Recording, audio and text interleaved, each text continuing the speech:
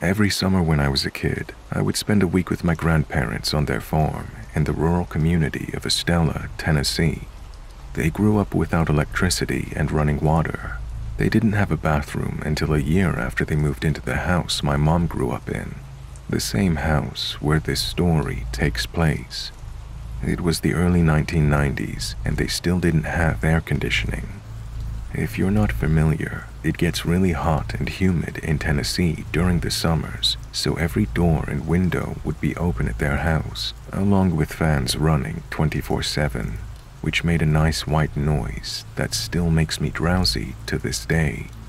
We were getting ready for bed, and all but asleep on this particularly muggy evening. Often, I would sleep in the front bedroom with Mima, mainly because Papa was a heavy snorer, and they rarely slept in the same bed anymore. Before I go any further, I should explain some of the layout of their house.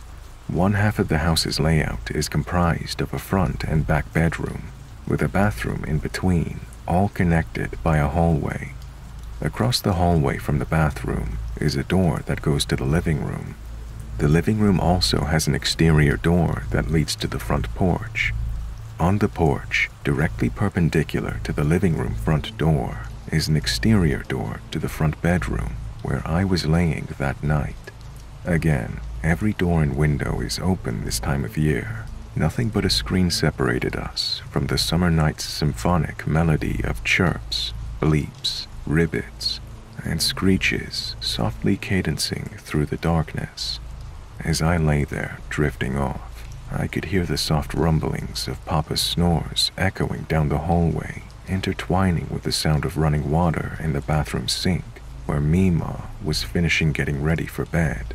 I can remember laying there half awake, looking out through the screen of the bedroom window next to me. I could see the bathroom light dimly cast across the lawn just outside the bathroom window. Little did I know that one of the blurred shadows that my gaze had crossed contained something sinister, and only a flimsy screen mesh separated us from it. I must have dozed off for just a second, or the hum from all the fans running masked the sound of the front living room door slowly creaking open. I awoke to the sound of Mima's voice. She sounded annoyed as she said with a raised tone, "In a minute, Welton," addressing my Papa by his first name. Immediately after was a loud bang on the bathroom door, as if struck by two large fists, followed by a series of large thuds, moving through the living room. A half-second later, the living room storm door swung open, crashing into the exterior door to the bedroom where I was. There was one deep, bounding thud on the front porch before the living room storm door slammed shut, sending our dog Blue into full assault mode. She ran off, viciously growling after something, until she went out of earshot, and the nighttime summer sounds softly refilled the air. I remember wondering what Papa was doing, making all that noise. I thought to myself, maybe he heard a raccoon or something in the garden. Then I noticed the drone of his snores still softly echoing from his bedroom. Before I had the chance to speculate further, Mima came into the room and asked me if I'd just tried to open the bathroom door. I replied, no, that I had been in bed the whole time, and I asked her about all the noises, but without acknowledging me, she turned and walked to the back bedroom where my Papa was still sleeping. She woke him, and they spoke quietly for several minutes. Then she returned to the room and got into the bed, laid down, and went to sleep without saying anything. I'm not sure why, but the next morning I never asked about it. Everything seemed business as usual at breakfast, and I was distracted with the excitement of the day's activities on the farm. Besides that, as a 10-year-old boy, my Papa was a pretty intimidating man, and he slept with a loaded shotgun by the bed. Our dog, she was only 50 pounds, was fearless and would run full-grown cattle like they were kittens. They really gave me a false sense of security. I eventually forgot about it until around 15 years later when I was in my mid-20s. I was visiting with Mima, and she asked me if I remembered that night. I told her I vaguely did, and that I remember her calling out, "In a minute, Welton," probably because it was unusual to hear her speak in that tone of voice. She chuckled warmly for just a moment, but then her expression faded to a serious one. She told me that several years before I was born, she had served on a jury for a murder trial. The man that was convicted spent 20 years in jail. She said that when the verdict was being read, she looked up, and he was just staring at her. She wasn't sure why, but he continued to glare at her while he stood there being sentenced, but she never forgot it. A week before my annual summer visit in June of 1992, she received word that he had recently been released. A few days prior to my arrival, she received a couple of phone calls where she could just hear someone breathing, and then they would hang up without saying a word. She said she just knew it was him, and thought of telling my mom not to send me, but she felt a little silly and had no reason to suspect this man even remembered her, let alone where she lived. She told me that she'd locked the bathroom door that night because I was there. She didn't want me to accidentally walk in on her while she was changing into her nightgown. Any other time, the door would have been unlocked like all the other doors and windows. I guess when the man tried to open the door and she yelled out, "In a minute, Welton," it was enough to spook him out of doing whatever it was that he'd initially intended when he entered our house that summer night. She said she could imagine him standing out in the darkness, peering into the illuminated bathroom window, a predator stalking his prey in all her vulnerability, separated only by a thin, hollow wooden bathroom door that could have easily been kicked in. Maybe it was the deep rumblings of Papa's snoring billowing from the next room, reminding him that there wasn't just an older lady by herself. Maybe our dog got a piece of him as she escorted him off the property that night. Regardless, he never came back, though none of that would have mattered if she hadn't locked the bathroom door. And had she not, our night could have ended very, very differently.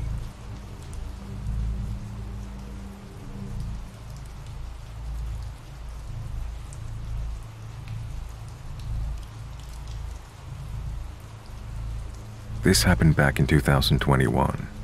For some background, I'm a male and I was 19 at the time. I was studying at university in Canberra. I'm not from the area, having come down from Brisbane, which is about 1,000 kilometers away. I was living in a student dorm, cheapest one available, about a 2-minute walk from the campus. I had terrible insomnia, so every night I would still be up until like 5 a.m. The Wi-Fi was so awful in the dorm, which meant that most nights I would venture to the university library and use the free Wi-Fi to keep myself entertained. On this particular night, it was around 2 a.m. in the middle of winter. I packed my laptop and headphones and walked outside into the 0-degree Canberra winter night. As soon as I leave the dorm, there was a young woman standing on the pathway about 5 meters away from me. She looked to be my age, so I assumed she was another student like me. Immediately, her demeanor was frantic. She seemed very on edge, pacing a bit. I'm a pretty resolved person, to the point where I think I come across as standoffish, but being the middle of the night and freezing outside, I asked if she was okay. She was already speaking to me when I asked her, saying she's such an idiot because she lost her phone. She added that she's been looking for it here.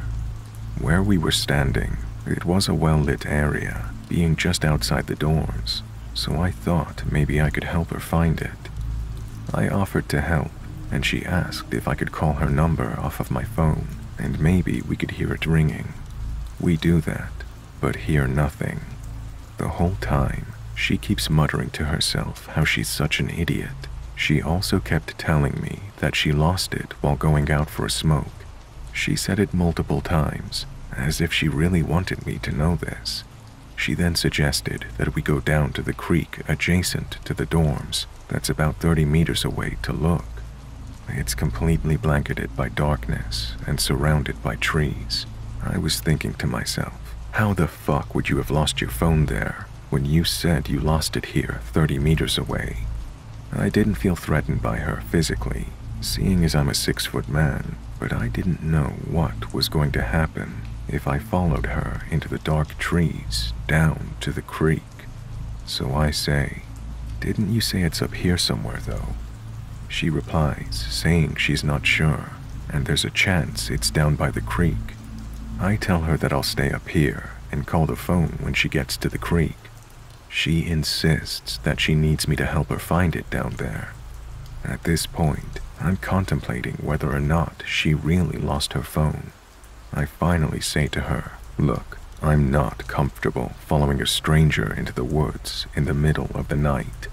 She responds, pleading that she really needs my help and nothing's going to happen.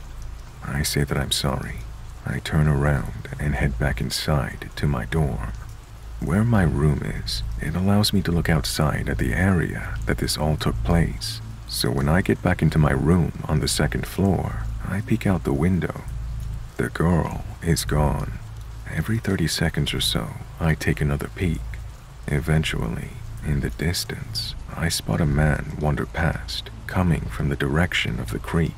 He then disappears behind some buildings, and I don't see anything else weird. I'm almost certain that if I followed the girl to the creek, something bad would have happened to me.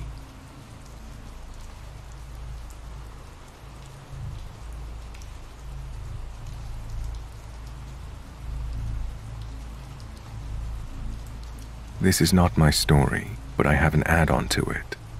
There was a home in the middle of nowhere near Spanish Fork, Utah. Someone I know worked there as a staff member. It was a residential treatment facility for young, troubled boys. When the company moved and relocated to a building just down the road a ways, this one remained empty and just sat there. The guy I know, Matt, is a great guy and loves telling stories. He always has great tales of things that he or someone he knows has experienced. But this story in particular happened to him. One night, he worked a bit later than usual. He decided instead of driving the 45 minutes home, he would just go stay at the old house. The night started off as normal. He cooked some dinner and watched a movie on his phone while laying on a bed in the basement. As he watched the movie, he heard footsteps upstairs, but the only thing was, the footsteps went in a straight line and continued through what he knew to be a solid wall. There was no access, multiple walls in fact. He debated whether he should investigate. First, he called someone else who he knew would sometimes stay there as well, to see if they were there that night. They said, "No, I'm already at home in my own bed." Why? He explained it to them, and they decide the sounds are just the house settling. He turned the light off and went to sleep. A couple hours later, at around midnight, he heard a door open and shut in the basement. Then he heard the door right across from the room he was sleeping in do the same thing. Now he was freaked out. Someone was in the house with him. He reached down to his bag and grabbed a knife. All of a sudden, there was a ton of noise coming from the room across the hall, loud banging and things dropping. But there were only files in that room, a filing cabinet and papers, no books or other heavy objects. Then the lights in the hall turned on, and after about 30 seconds, turned back off before the sounds began again. He was in bed, in absolute fear and horror of the sounds he was hearing. They continued to get louder and louder, and all of a sudden, everything went dead silent. Silence, as in he couldn't even hear power anymore. The heater wasn't going, and he said he felt everything going cold, too suddenly for it to be caused by the lack of power.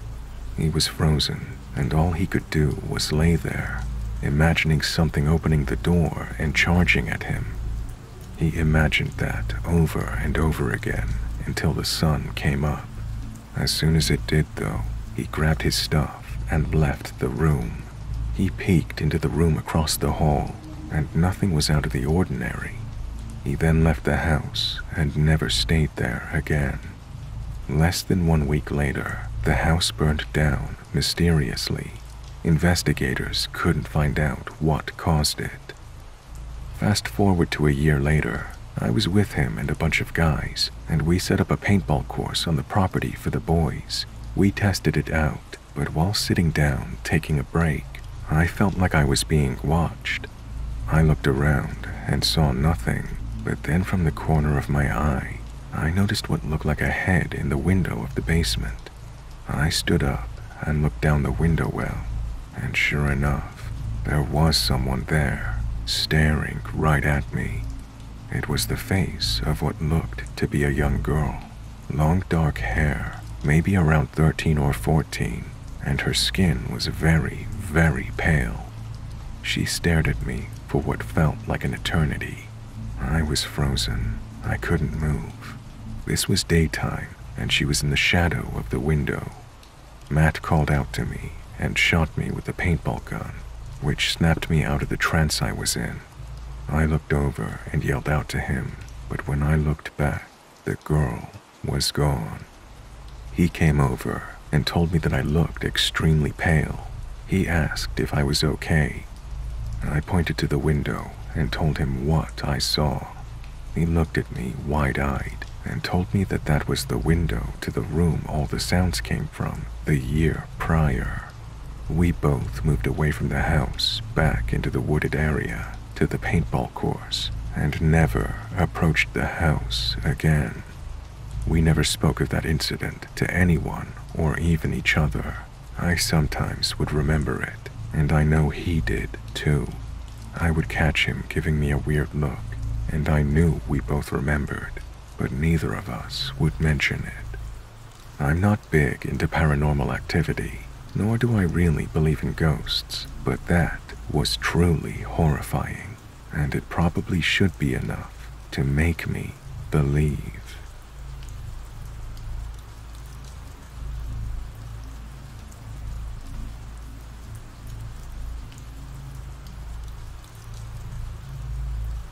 I used to be naively helpful to all sorts of strangers and often picked up hitchhikers, solo and in groups, and I'd get them to where they needed to go. When I was 19, I'd moved to Huntington, a college town in West Virginia, and I worked at a popular bar. My shifts would start at around 9 p.m. and end at about 2 a.m. I didn't know anybody in this town or state even, and I'd been there on my own for only a month or so. On one of these nights, one of the customers had taken an interest in conversing with me while I was working my shift. Me being a good employee, conversed pleasantly back. He was in his 30s or 40s, buzzed white hair, with a group of other guys, all of them tattooed and with leather jackets. He had been there going back and forth between them at their table and me at the bar, pretty much talking to me non-stop for a good couple of hours. At around 1:30 a.m., he mentions he doesn't know where his friends went. I look up, oblivious, and see the whole bar had virtually cleared out. He was right. Not one of his buddies was in sight. He says they must have all gotten drunk and forgotten about him, leaving him there. The man is clearly bummed and concerned, because as he tells me, he lives almost an hour away from here and has no way of getting home now, and it's the middle of winter. It's snowing really hard. He spends the next few minutes on the phone, calling the different friends that were at the bar with him, but no one is answering. I can't leave him in the bar. I can't in good conscience leave the man out in the snow.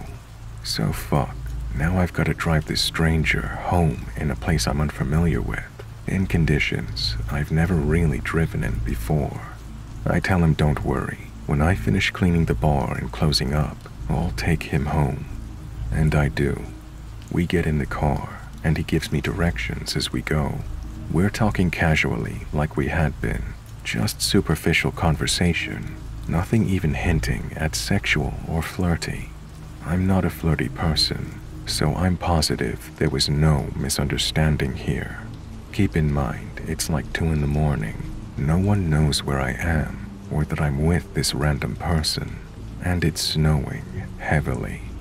As we're chatting, suddenly I feel his hand on the back of my neck. It was such an unpleasant feeling.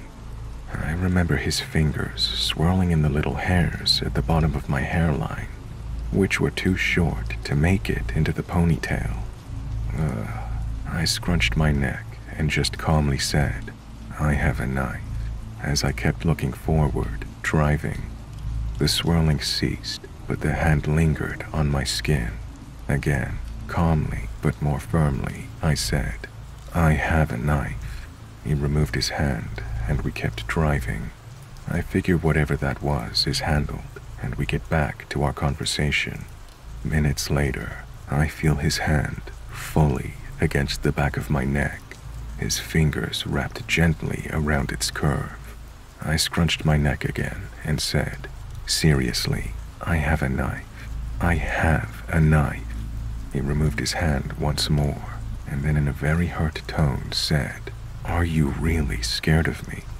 After that, he kept his hands to himself. It was a long 1-hour drive, but I got him home and I took off. I'm 29 now, and it wasn't until many years later did it occur to me that the whole thing was probably a setup that he and his friends had planned. They probably left him stranded so that the chick he's been talking to all night will have to take him home. Moral of the story: don't let people you don't know in your car, and also carry a knife.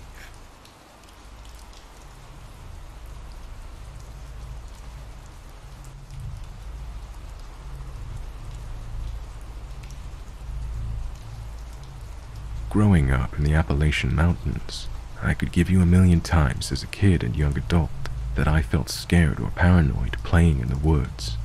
It's a beautiful place, and I spent my entire childhood getting lost out there by myself or with friends. As kids, we never got too far out there, but you actually could see the progression of us venturing further and further out as we got older, due to the forts and carvings we would leave. This one particular time, like 1,000 times before, my friend and I had just graduated high school. It was our last summer of freedom, and we spent the entire summer camping and hiking out there. We had decided to try and find a new place to set up camp, and walked for what felt like a few miles before we came to a nice clearing. The area was relatively new to both of us. We got the camp set up and fire going, and the plan was to wait until nightfall, smoke some weed, and play some Monopoly. For sake of backstory on my friend and I, my buddy is a smaller, real goofy guy, but he comes from a family of foresters and always had a deep understanding of all the trees and different plants you came across. He had no fear of going and camping out by himself. If I spent 10,000 hours in the woods, he probably spent 50,000. As for me, I'm a taller, sturdier guy, and as we got older, I spent more time worried about women and sports, and the woods became a place for small parties. Also, I never had the balls to camp out alone. In fact, older me wouldn't go far at all when I was alone, because I could never shake the feeling of being watched, which was just paranoia, but it was still an uneasy feeling. Anyway, camp is set, fire's going, but it's getting lower and needs wood. Sun is down and we're both cutting up and having a good time. My friend is sitting on this little chair he always brought and loading up the makeshift bong, and I was crouched breaking some excess limbs off some of the logs we gathered for the fire. All of a sudden, this strong breeze cuts through the clearing. I couldn't tell you if it was the suddenness of it or what, but my friend and I both stopped immediately and looked at each other. The breeze went just long enough to flicker our fire down to a small flame. We both sat still in almost total darkness. Neither of us said a word. Across from us on the other side of the fire, we could hear footsteps. They sounded like someone was running and would slow down to a walk and then run again. definitely on two legs. By the sound of it, they were pacing back and forth over the same spot. Then, just like it had started, it stopped with a softer crunch on the underbrush. I knew by the sound of it they'd taken a crouch. I was crouched still and knew I was staring right at it in the dark. My friend grabbed my shoulder and said, "Buddy." And when he did, I felt this surge of fear come over me. I could feel it and hear it in him. I'd been so fixed on the footsteps and rationalizing what I'd heard that I hadn't even considered being afraid. But this was true fear.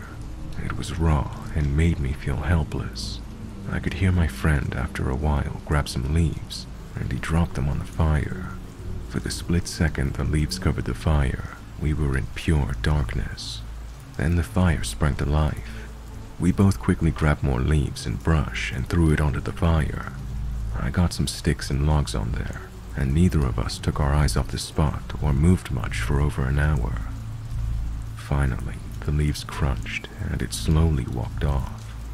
Whatever it was had sat crouched watching us without moving for far longer than any animal would. It wasn't until after those footsteps disappeared that I realized the smell had disappeared as well. It smelled like a paper mill, spoiled eggs almost. For the rest of the night, besides whispered remarks, neither of us really moved or stopped looking at that spot.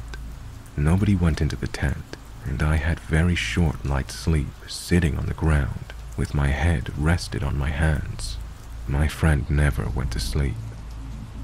In the morning we packed up and silently walked home. To this day we talk about it. In the 7 to 8 years since it happened, my forester friend has not camped out there by himself since.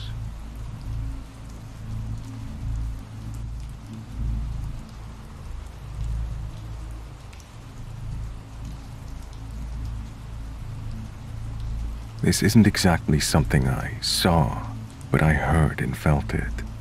My dad and I went backpacking in the Yosemite National Park in California, and we stopped in a valley to camp for the night. In the middle of the night, I woke up to the sound of at least a dozen of what sounded like deer sprint right past our tent, followed by a loud thud behind our tent, and the forest going dead silent. I've been camping my whole life, and I've never heard silence like that in a forest. Not even a leaf was blowing in the wind. Something instinctively inside me made my whole body freeze. I couldn't breathe. I had goosebumps. My heart was racing. I was petrified. As I laid there frozen, I swear on my life I could hear whatever made that loud thud start tiptoeing around our tent. I say tiptoeing because the steps were so soft and careful that it felt intentional, like it was investigating our tent, and I could feel its presence moving around the tent. After what felt like a lifetime, but it was only probably 5 to 10 minutes, a branch snapped somewhere in the forest, followed by a loud whoosh of wind, and the forest just went back to normal. I want to say it was a mountain lion, just curious about our tent or something, and that's what I told myself the rest of our trip so I could sleep at night.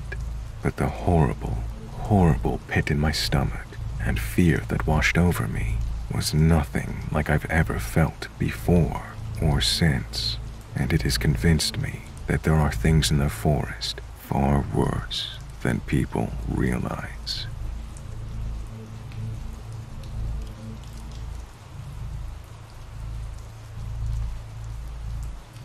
I used to work in a casino.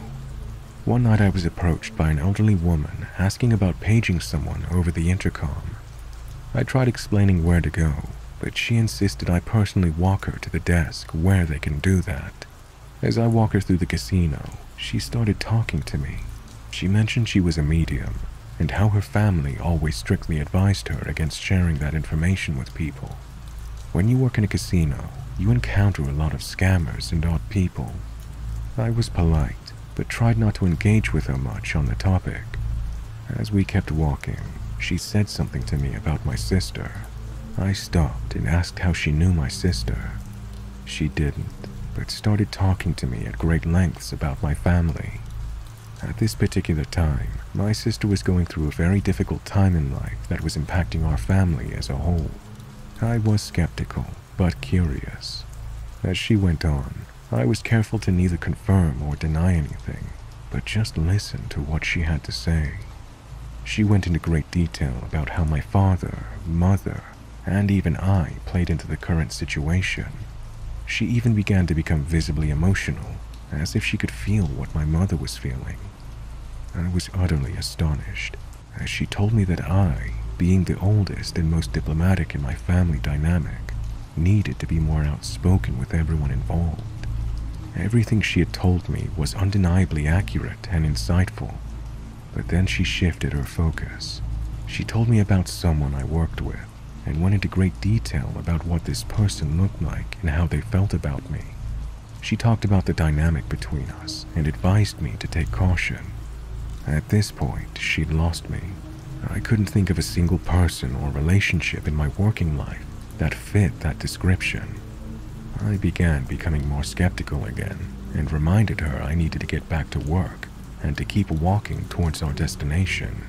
She kept talking to me as we walked, and I began to once again find myself astonished as to not just what she was telling me, but also how she would go about it, her body language, expressions, and emotional energy. As we got closer, she abruptly stopped walking. When I noticed, I did as well and turned back to her. Before I could say anything, she placed her palm at the base of my sternum. I immediately noticed a physical sensation. I became paralyzed and almost felt like she was stealing the breath from my body. I started becoming hyper-aware of my surroundings, the lights and dings from the electronic games, the mass amounts of people walking by, but everything seemed to be in slow motion, or almost as if I was leaving my body. It could have been only a few seconds, it could have been 20 minutes, I don't know, but I felt as if I couldn't breathe, and there was weakness in my knees. I started to feel like I was on the verge of passing out. Casino security saw this encounter and approached us.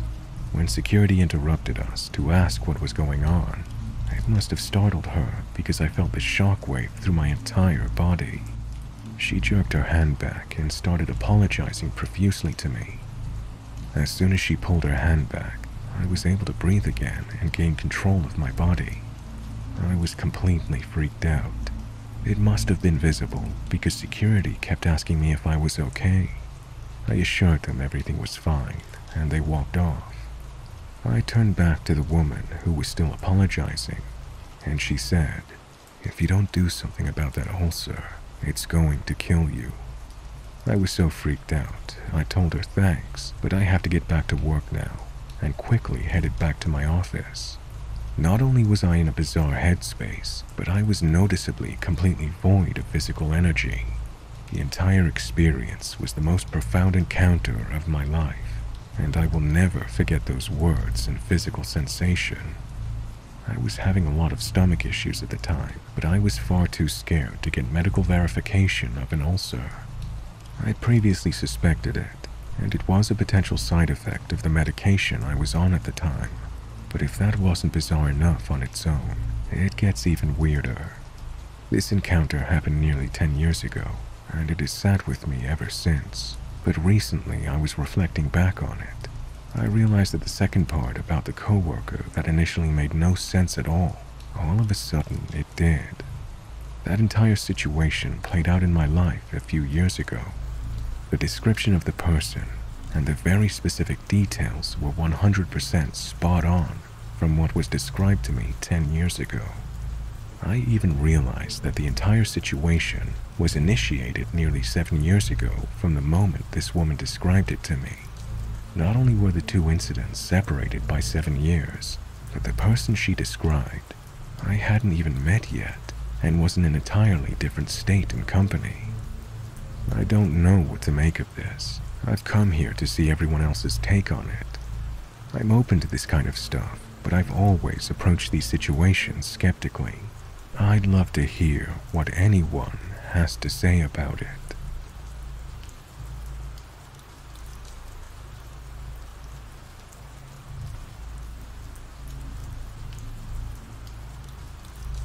I was 29.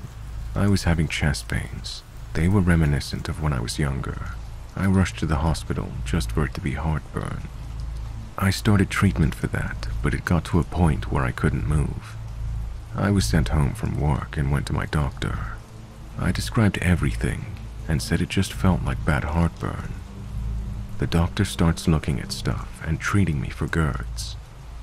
Just as she's about to send me on my way, she says she wants to do an EKG. After the results, she brought in a more experienced doctor who agreed with her and said that they want to keep me overnight for observation. I get to the hospital and they hook me up with a ton of devices. There are multiple tests and they start medicating me. All they told me before I fell asleep from the meds was I had an enlarged and weakened left ventricle. It's now maybe 3 a.m. I'm awoken to the creepiest looking doctor ever. He had this skeleton-thin body, but with a round pot belly. Think Farnsworth from Futurama. He was bald, but with this greasy stringy hair that was like long, and he draped a few over his head.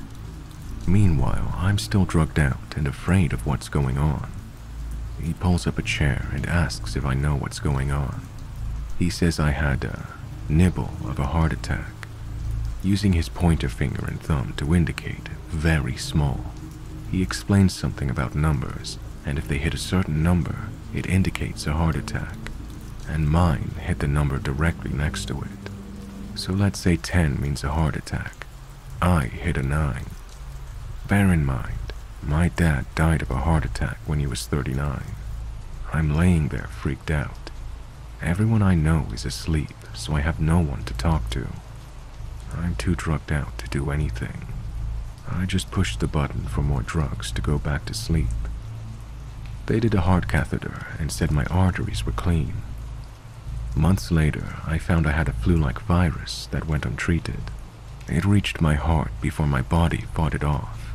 I'd gone to a MedExpress place a month before because I was sick with flu-like symptoms, but they lasted 2 weeks. The doctor said, "It's the flu.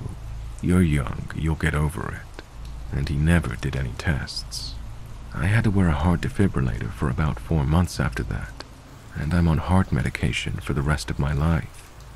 All because the express doc was too lazy to test anything.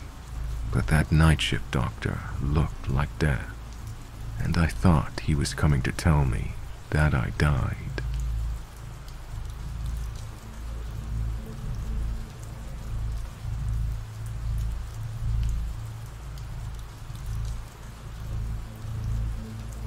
For context, I'm a 27-year-old male, 6 foot, and about 210 pounds, and definitely don't frighten easy. So a few months ago, I made a trip up to the local gas station to grab some beer. I walked in like usual, and noticed a new guy working the register. He says hello in a friendly tone as I walk past, and I do the same in return. I go to the back and grab my beer and walk to the front. Very typical, nothing out of the ordinary. So I set my beer on the counter, and this is where it happened. I made eye contact with the new guy, and instantly my blood ran cold, and my adrenaline rushed. My fight or flight was triggered, and I could feel every hair on my body standing on end. It almost seemed time slowed to a crawl, and this guy was just staring through my soul. I can barely describe the instant sense of danger and impending doom. Every part of my being was screaming, "You're in danger. Run now." All of this was in the span of a couple of seconds, but it felt like an eternity. The silence was broken when he said what my total was. I was unable to break eye contact. It was impossible while I fumbled with my wallet. I set a $5 bill on the counter and quickly walked out, not even waiting for my change. I had a massive panic attack in my truck and almost crashed on my way home. I told my wife what happened. She chalked it up to, "A guy scared me." I told my friends about it, and they thought I was insane. I stopped talking about it, but the feeling and the image of this guy was stuck with me. A week or so after that encounter, I had a low tire on my trailer, so I stopped at that same gas station. I had change on me, so I wouldn't have to go inside for any reason. While I'm crouching down, airing up my tire, I start getting the same intense feeling. That feeling of danger, the feeling of panic, and that I need to run. Confused yet alert, I lift my head to look around. This guy is glaring at me from the window of the gas station. Blank expression, just staring me down like I'm being sized up or something. He watches me get in my truck and drive away, and I swear I didn't see him blink once. The next day, I've had enough, and I'm getting to the bottom of this, damn it. So I decide I'm gonna talk to this guy and figure out what the hell is going on, because this isn't right. I get to the gas station, and it's the usual lady working. I asked her about the new guy and when he'd be back around. She told me he actually quit working there that day. I was relieved and confused at the same time, but I figured I could finally forget about all that strange shit and move on. I haven't seen that guy since, but that feeling and that face still remains burned in my head like it was yesterday. I still don't go to that gas station, just so I don't have to think about it. Anyway, has this ever happened to you guys? I've tried talking to people, and they always give me the same shit about it. If anyone has a clue on what could have caused this, please let me know. Thanks for listening.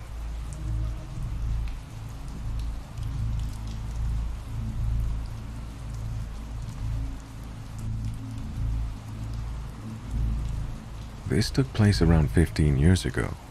I would have been about 13 years old. My dad has always taken an annual fishing trip with friends that would put him out of state for about a week. I have numerous stories about weird things happening while he was gone on said fishing trips, from paranormal events to someone attempting to break into our house. But this one is the most unnerving to people when I tell it. When my dad would go on these trips, I would usually sleep in my parents' bed.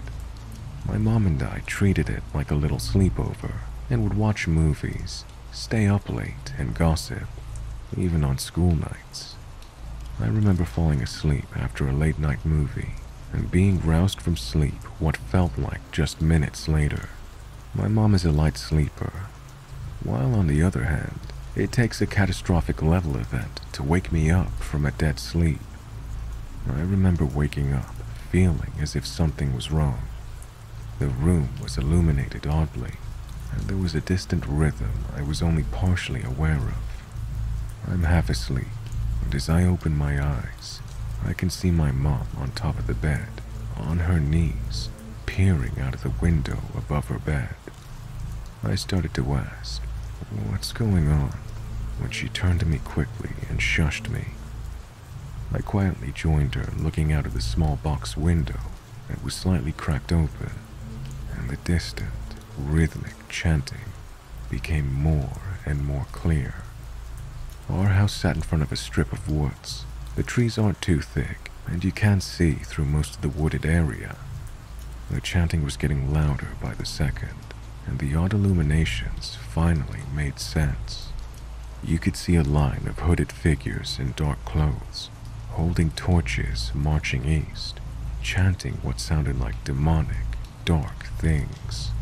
It felt surreal and scary as we held our breath, waiting to see what they would do. Were they headed towards the houses to burn them down? Were they going to attempt to break in and sacrifice us? It felt like ages that we sat there, watching this line of people walk through the woods, their torches raised high, and their chanting continuing through the night. But that was it. They just walked away. After what was probably more like 2 minutes, my mom and I laid back down and discussed what we saw, trying to get back to sleep. We told my dad first thing in the morning when he called to check in, but I remember him not believing us. He thought it had to be a dream or something. That kind of thing didn't happen in our small town in Ohio. But the next day, there was an article in the local newspaper about a lamb being slain on a makeshift altar on the east side of my town. My dad stopped doubting us, and my mom and I got even more freaked out. My parents still live in that house, and we've never seen any other cult-like behavior in the area. But that one evening freaked us out enough that I decided to permanently camp out in my parents' bedroom every time my dad left town until my late high school years. If you stuck around, I appreciate it. Thanks for listening and allowing me to get my story out there. My friends and I were reminiscing about creepy stories this weekend. This one came up, and I haven't stopped thinking about it since, so I wanted to write it down and share.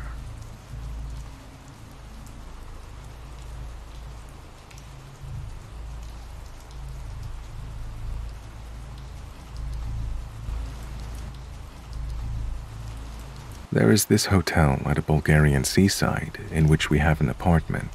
To be honest, that's a strong word for it, because it's just a big room with a giant bed, refrigerator, big windows on both of the walls, and a small bathroom.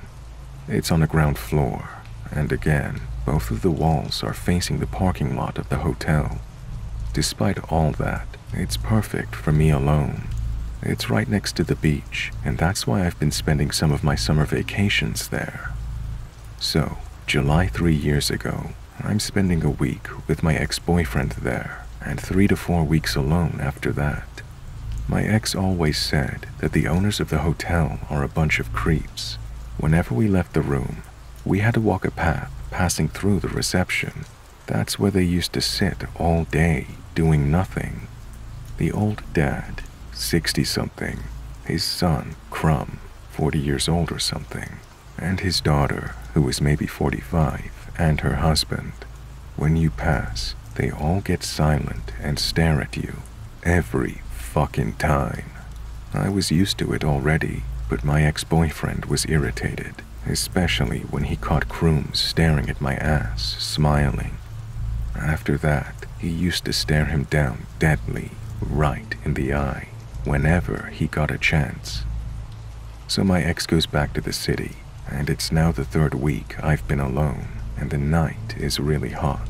So I open both windows wide open and put the curtains above them to defend myself from being peeked at, of course. After all, I'm at the ground level, and my bed is right below both of the windows. I wake up in the middle of the night, and I feel like someone's watching me. This happens the next few nights. I'm easily scared and paranoid, but I was alone there, so I've been telling myself to chill, and that it's just my crazy mind trying to scare itself.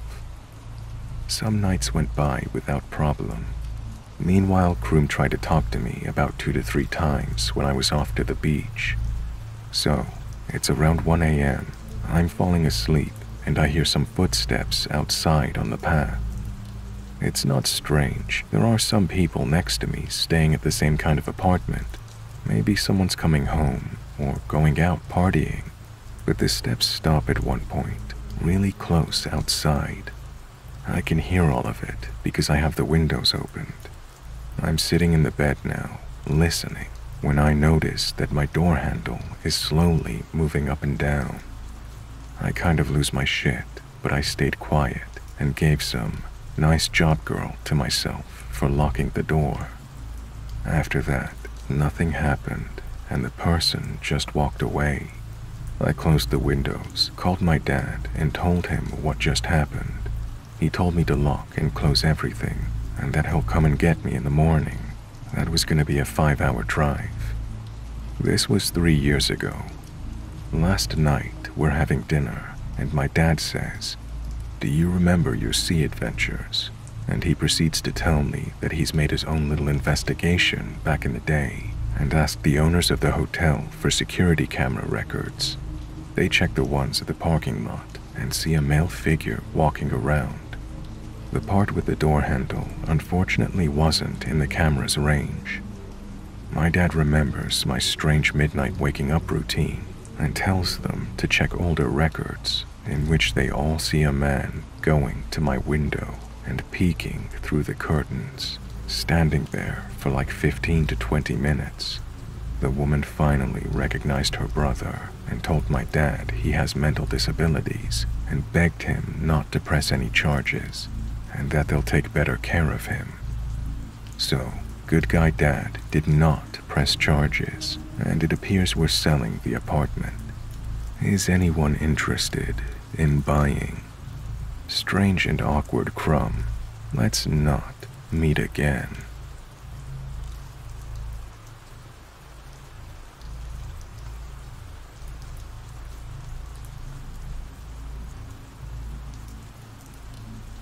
This happened a while ago, but it really stuck with me, so I wanted to share it. I was at a friend's house for a weekend with a bunch of people, and we all went for a walk. My friend lives right at the edge of the countryside, where there's fields and woods and whatnot, so we went down this forest path. This other guy and I started exploring a bit deeper into the trees, and we'd gone quite far down a hill into the thicker trees. But then there was this clearing. There was a big log laying on the ground, and resting on it was a skinned deer. No bones or anything, just the skin and its head and antlers. The head was on a log, eyes missing, and the skin was just sort of draped down the front. Beside it was a crucifix made out of planks, not just sticks, and it was tied up with a bale of string. This guy and I freaked out, and I called out to our other friends to come see. But this guy told me not to show them because they'd find it too disturbing. He then shook it off and started climbing back up, but I just stared at it for ages. So long, he waited for me and told me to walk away from it. There was also a string attached to the crucifix that ran further into the woods, but following it wouldn't be very normal of me, so I just went back. I still can't comprehend what it was. Some kind of pagan ritual, some kind of prank. Not many people walk this forest path, besides locals walking their dogs, and we'd come far off the path too. My friend that lived there said people didn't hunt in these woods, but I didn't want to push it with questions since I'd been told not to tell her. I understand. I wouldn't want to know that there was something like that in the woods behind my house, but I find that the lack of answers has me thinking about it more and more. I think if I wasn't still alive today, I believe it was the beginning of a horror movie, where all my friends and I are killed off one by a forest witch. It was the perfect setup. Friends hanging out at a country house for the weekend. Two idiots go deep into the woods and find something disturbing. Death ensues. I still feel it was some kind of bad omen, unless I really don't know anything about hunting, and this is regular practice for people who hunt deer in the woods. Can anyone offer me some insight on this? Was this a sick joke? A deeper meaning? Or is this regular hunting setup? What if it's a curse? What if seeing this cursed me and posting this now, pressing send, will activate the curse? I guess I will see.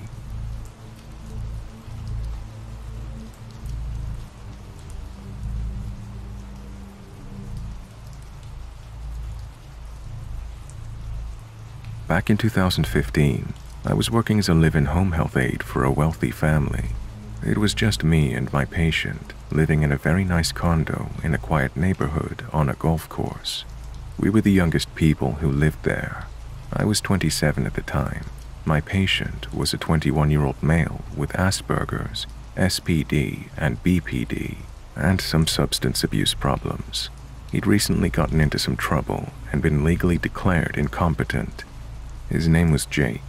Jake was a nice kid, but he had severe emotional issues and almost no social awareness, compounded by the refusal to take prescribed medication, which worked incredibly well when he took it, and also drug abuse. He was taken advantage of a lot because of the crowd that he hung around with. Right before I moved in, 6 friends came to hang out with Jake one day and ended up staying for 2 weeks, draining Jake's bank accounts on various drugs, meth, coke, MDMA, and weed, and they absolutely trashed the condo. Jake was lonely, and he never said no to people. He wanted them to like him. Honestly, I think Jake was 14 to 15 years old mentally. I think he turned to drugs to deal with depression and anxiety, and also to fit in with the people around him. He's much better now. It was a sweet gig. I was paid very well, lived in a nice condo rent-free, and basically just had to keep our house clean, keep food in the fridge, and make sure he took his medication. When I moved in, my boss, Jake's mother, warned me about a girl who occasionally stayed with her father, who was our downstairs neighbor. She told me that the girl was named Amber, and that she looked much younger, but she was 37 years old, tall, blonde, and very thin. Jake's mother was right. She looked much younger, about 25-ish. She said Amber didn't have a car or a job, and that she was an addict who liked to use Jake. Amber's father had custody of her 2 children, and she would come and visit the kids and stay for a few days a week. She said one day Amber asked to borrow Jake's car for an hour and ended up running off with it for 2 weeks. Amber was also the one who introduced Jake to the 6 friends who trashed the condo. She was bad news and was never meant to be allowed in the condo. She wanted me to call her immediately if Amber stopped by or Jake went anywhere with her. After the theft, she put a GPS on Jake's car, and allegedly she could stop the engine. My boss made it clear that she didn't expect me to be a security guard, just to notify her of things that were going on. Leading up to this event, I had a few run-ins with this Amber, where I had to politely tell her things like she was not allowed to come into the apartment. Jake could not take her to the store or anywhere. No, Jake couldn't go to a party at her boyfriend's house, and other things along those lines. Amber was always spaced out, like she talked slow and seemed wide-eyed and off.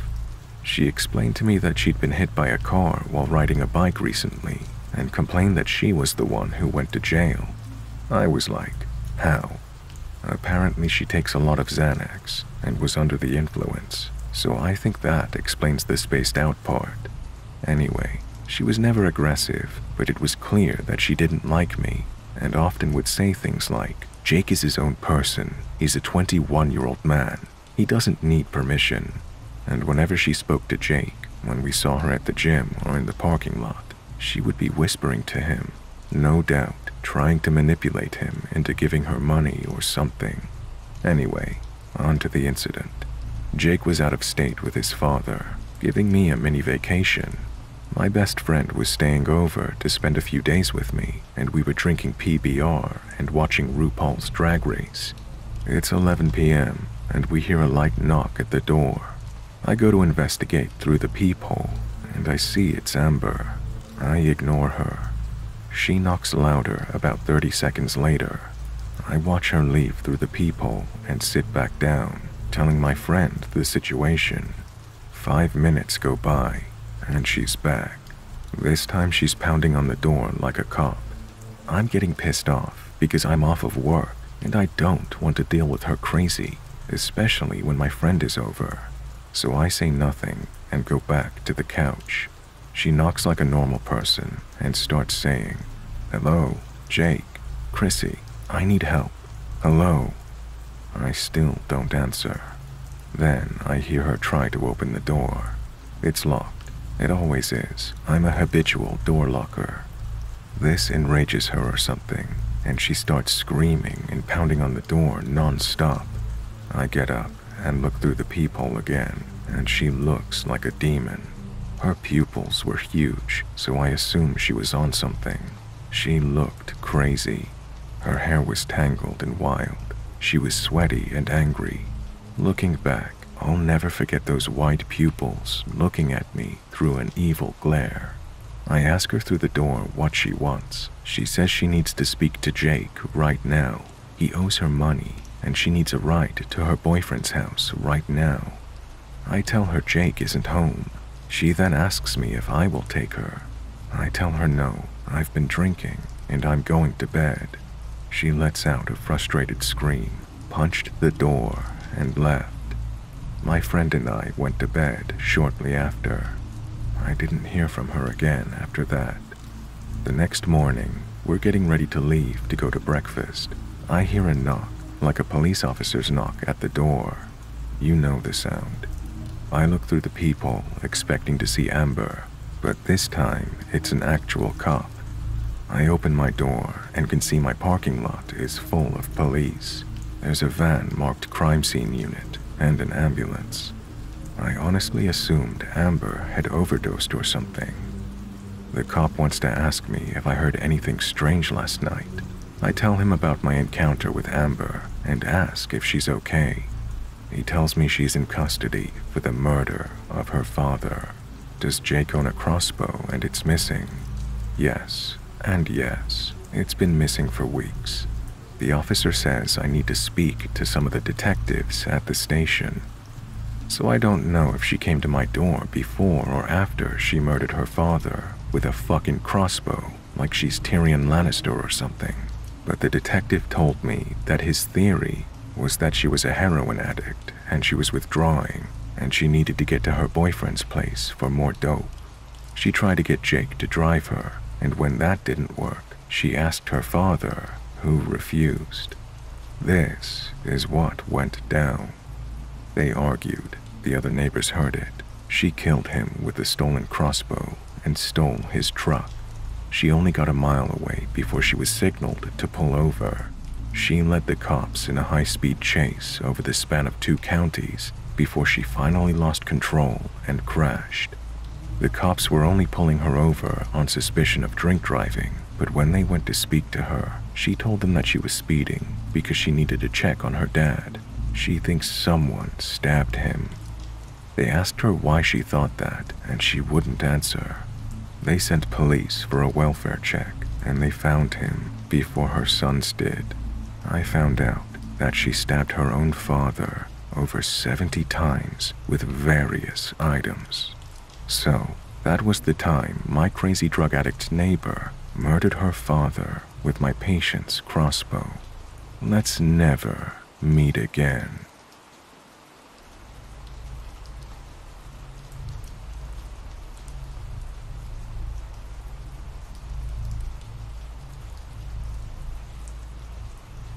This is the perfect place to share the story of an experience I had about 9 to 10 years ago.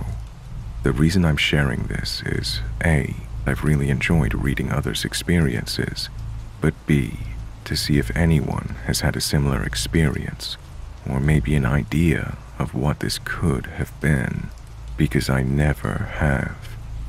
Before I start, I've told this story to lots of people over the years, friends, family, even acquaintances whenever supernatural and scary stuff has come up in conversation, but I've always left out the finer details on purpose, because honestly, I think I have some latent trauma from it. I don't like going into detail about it or reliving this experience. Instead, I've only ever recounted this as a 60-second story to elicit a reaction, probably as a coping mechanism. My girlfriend is the only person I've ever told the full story to. To be clear, I'm not trying to convince anyone of anything here. You can believe what you want, and I respect your opinion. But I'm also not going to debate or argue over something I know to be true. This experience happened when I was wild camping on my own in a forest in Wales. I live in England, near the Welsh border. This is something I've done dozens of times and continue to do to this day. I think it was April or May 2013 or 2014. The weather was unseasonably good, and this was the second of 3 nights that I'd planned for my trip, although it ended up being the last. The first and second day had been great. I got a lovely hike in, followed by a pub lunch. I'd driven back to the area I was staying, and I was now back at my tent. I settled down for the night, read a book and had some beers, and went to sleep. It was probably between 11 p.m. and midnight. I was just in that state where you're semi-conscious, about to drift off, but haven't quite just yet. I slowly became aware of a melodic noise somewhere outside the tent. It didn't sound that close, but maybe within like 50 feet. It sounded like a person perfectly humming a tune. After listening for a couple of minutes, it was definitely somebody humming a tune. When I say perfectly, I mean just that. It sounded like a professional singer or something, because it was perfectly in tune. No voice breaks or falters at all. I can't remember whether it sounded like a man or a woman. At this point, I'm shitting myself because it's just incredibly creepy, like something out of a horror movie. I hadn't left my tent at this point, and the humming hadn't gotten any louder. It just stayed a distant background noise. I didn't know what to do, but I knew I couldn't just stay there forever. So I mustered the courage to open my tent as slowly and quietly as I could to see if I could see anything or tell where the noise was coming from. Within 5 seconds of me poking my head out of the tent, the humming stopped. It didn't fade away or anything.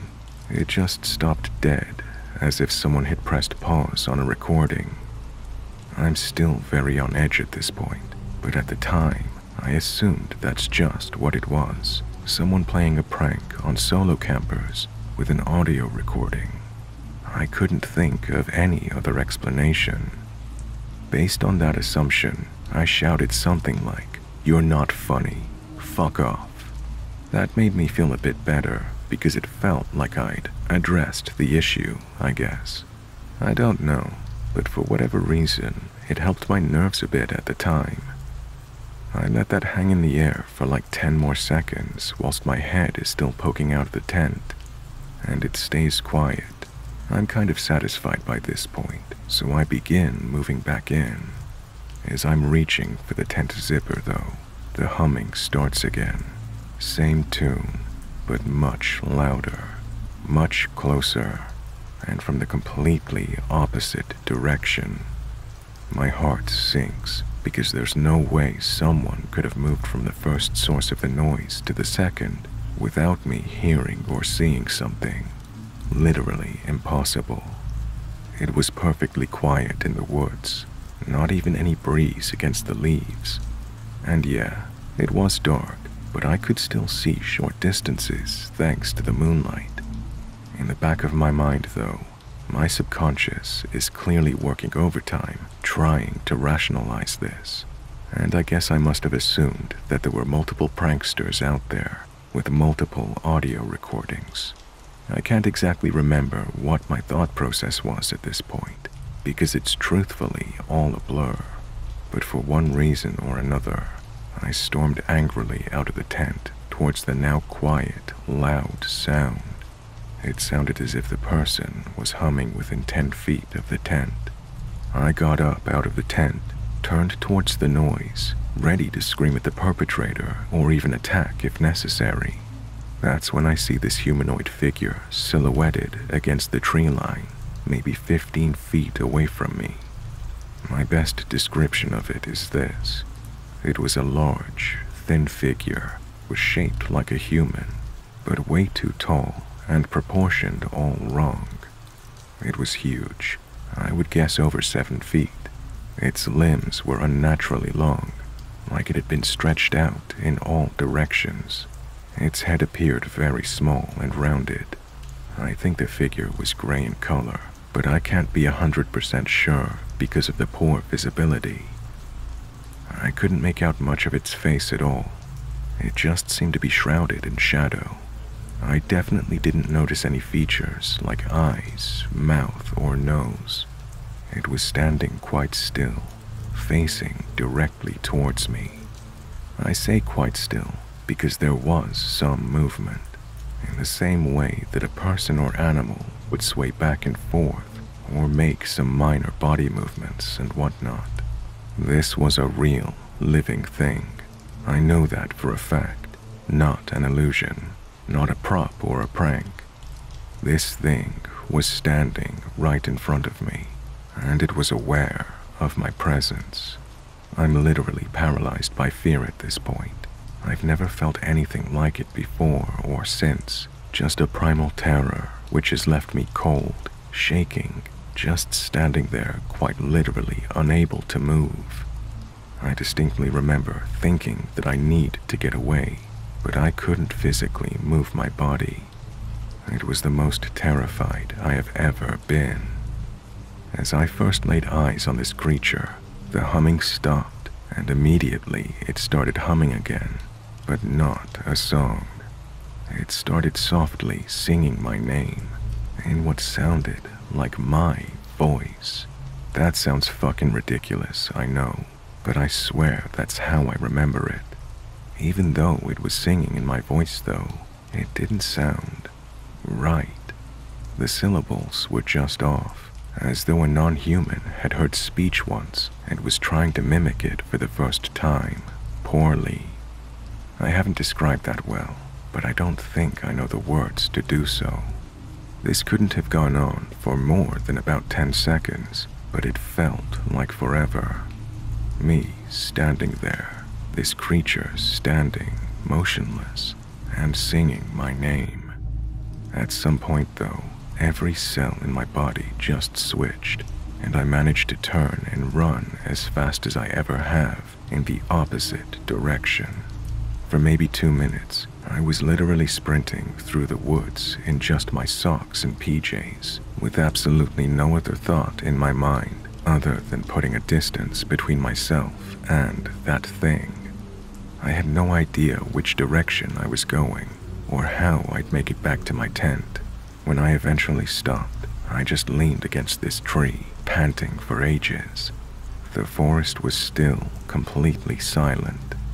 I must have stayed by that tree for about 2 hours, waiting for my heart rate to settle, trying to calm down and decide what to do. I didn't want to go back to my tent. I was quite happy to leave all my stuff there, but I needed my phone and car keys to get home. I was several miles away from anywhere. I eventually made my way back. It wasn't too hard to navigate back to my tent in those woods because the tree distribution wasn't very dense. I also hadn't gone as far as I first feared.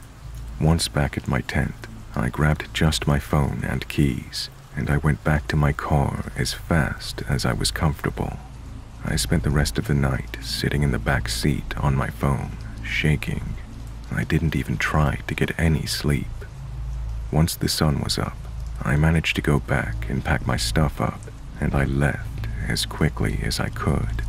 After that, I took a 2+ year break from solo camping, something I normally do every 3 to 4 months. So that's my experience. Make of it what you will. That has stayed with me ever since, and I know it always will. I don't know what was in the woods with me that night, but it has scarred me. It has also transformed the way I think about supernatural experiences.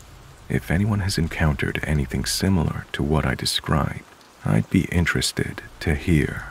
Thanks for listening.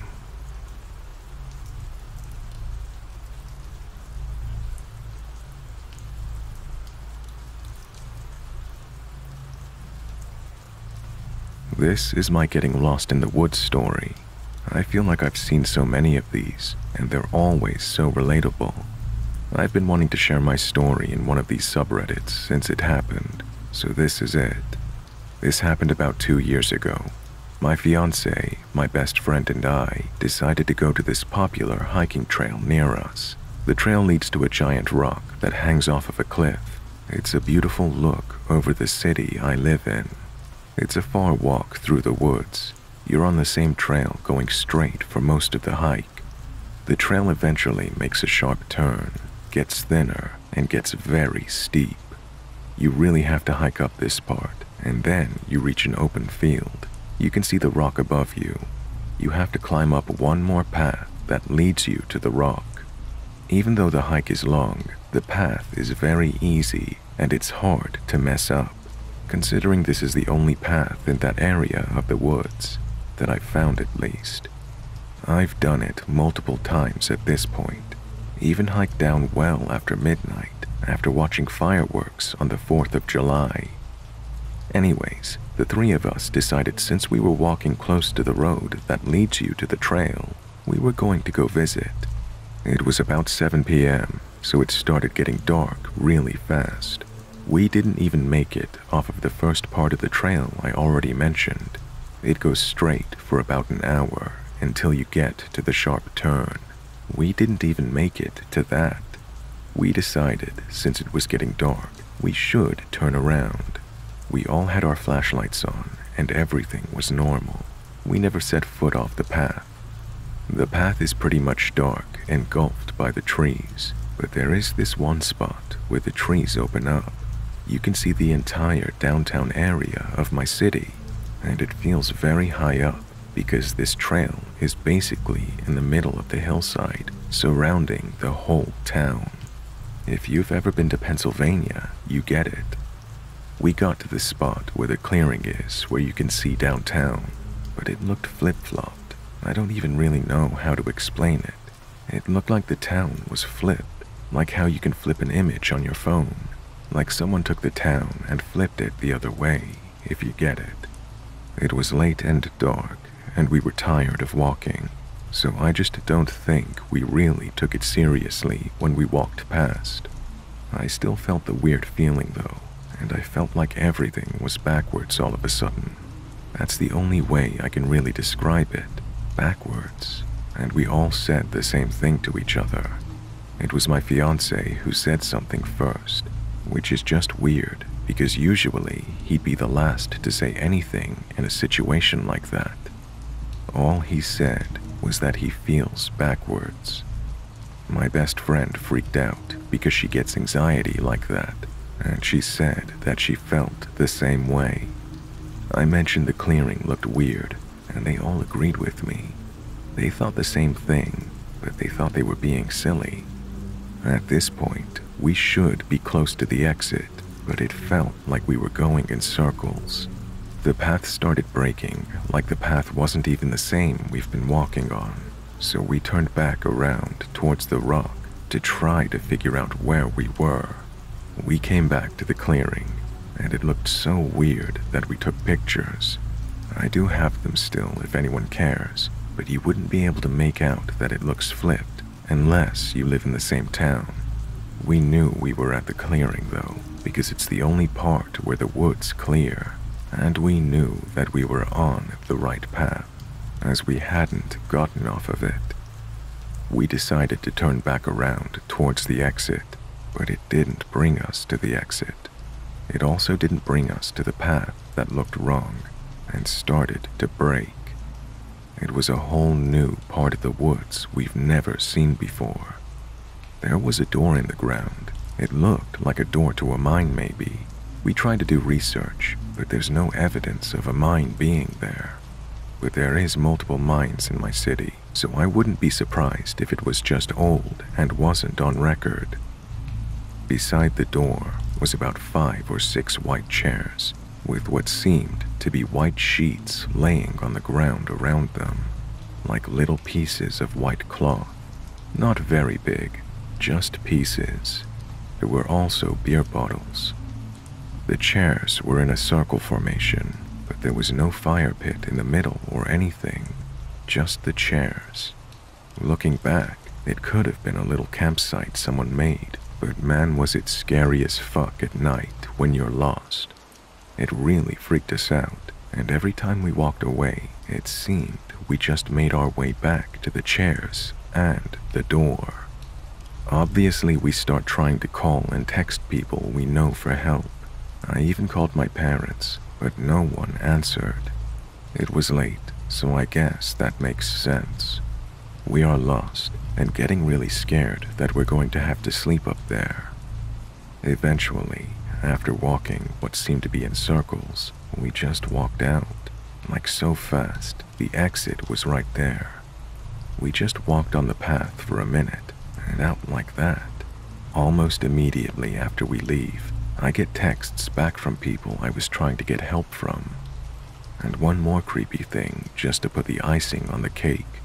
There was like 1,032 pictures taken on my fiance's phone at 10:32 p.m., like a burst. It was so weird. The pictures were all just white. It's also weird how his phone took pictures while he had his flashlight on at the same time. The pictures were taken during the time we were lost. We didn't go back for about a year until my fiancé and I decided to go back and try to find the path we made it onto. It was just for peace of mind. We couldn't find it. We couldn't find the door. We couldn't find anything weird, except a giant meat grinder. I hate the woods so much. It freaks me out thinking about any woods or forests of any kind. That's just one of the worst experiences for me, but I have had a few. Honestly, I just hope people don't think I'm bullshitting. It sounds crazy to me, so I can't imagine someone thinking I'm lying, but I'm really just looking for a possible explanation.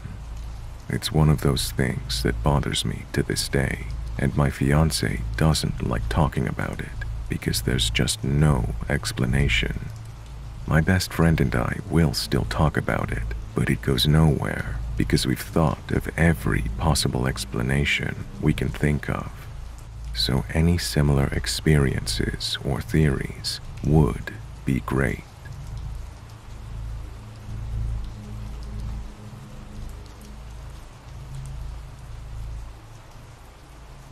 So last year, I was working as a line cook at a popular chain restaurant.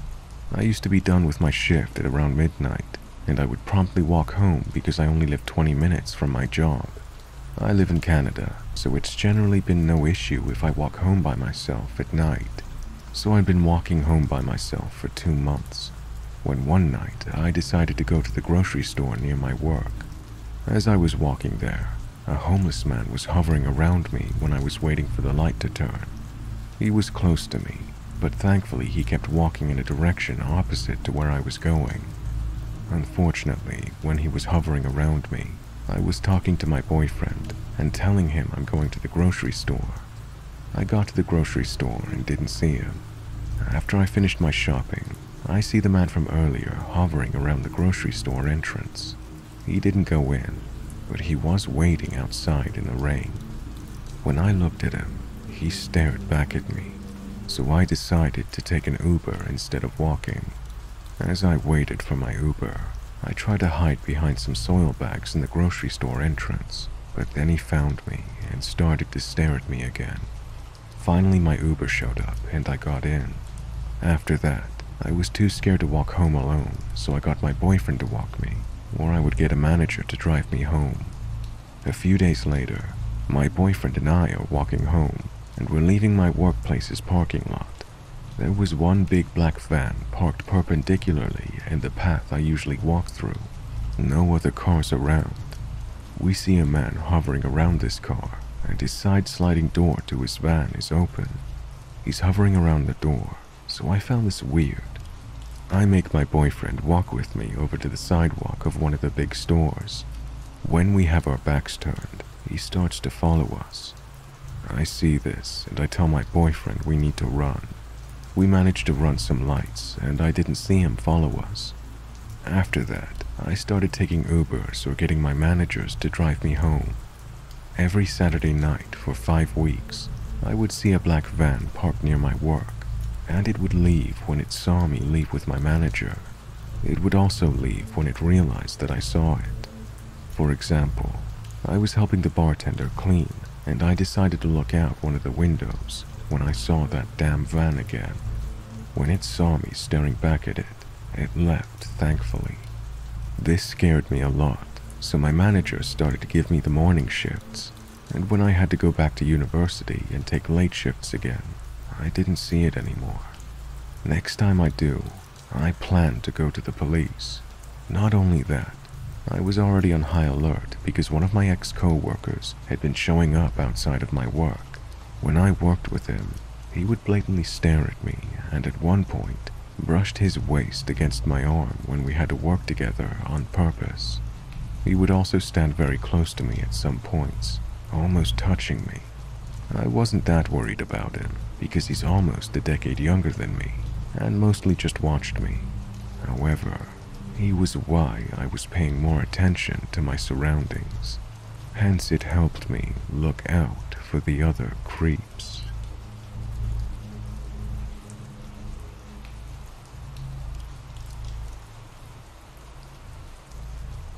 A couple of years ago, I was living in Colombo, Sri Lanka, at a small hostel on the outskirts of the city. The hostel catered to long-term guests, so I got to know everyone pretty well who lived there.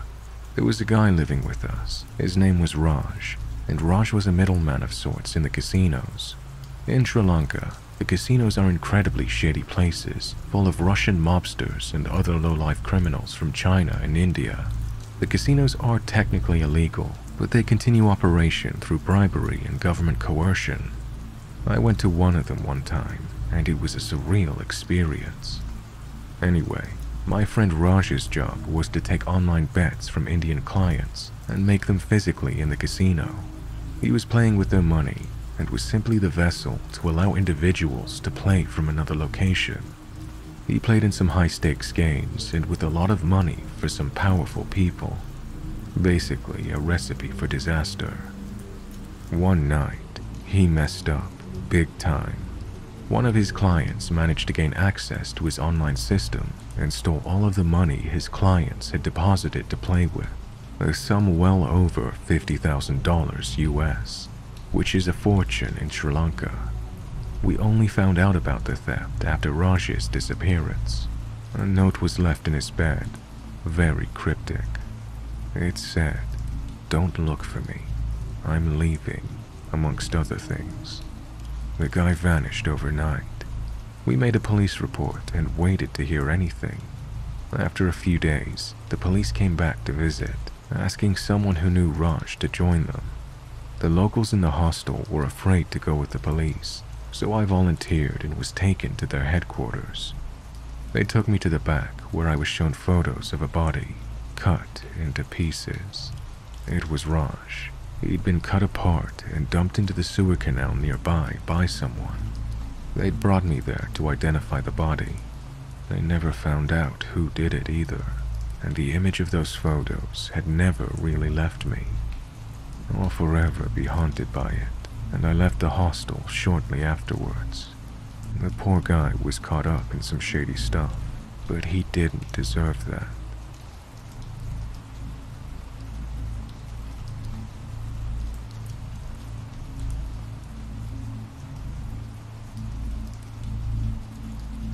I'm a former medic.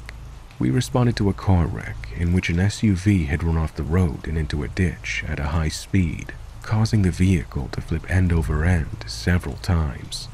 There was a family of 4 in the car. The father, who was the driver, was unbelted and was ejected through the windshield, after which the vehicle landed on him before continuing to flip. He was dead on the scene when we arrived.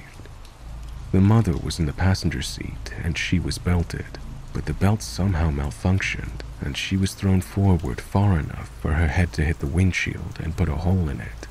She was alive when we arrived, but barely. The vehicle was severely mangled and we were unable to extricate her quickly. We had to work a trauma code on her while she was still in the seat. By the time the rescue squad could get the vehicle access to remove her, she had been without pulse for nearly 10 minutes. The second arriving unit continued CPR on her during transport to the ER, but she was declared dead shortly after arriving at the hospital. The back seat contained 2 children. My recollection is that there was a girl of about 12 years of age and a boy who was about 8. They were both properly restrained, and other than obvious scrapes and bruises, neither appeared to be seriously injured. Their vitals were in good shape, and other than being in shock, they seemed to have appropriate levels of consciousness. Because of the difficulty getting into the vehicle, they were trapped, but they could see all of our efforts to resuscitate their mother.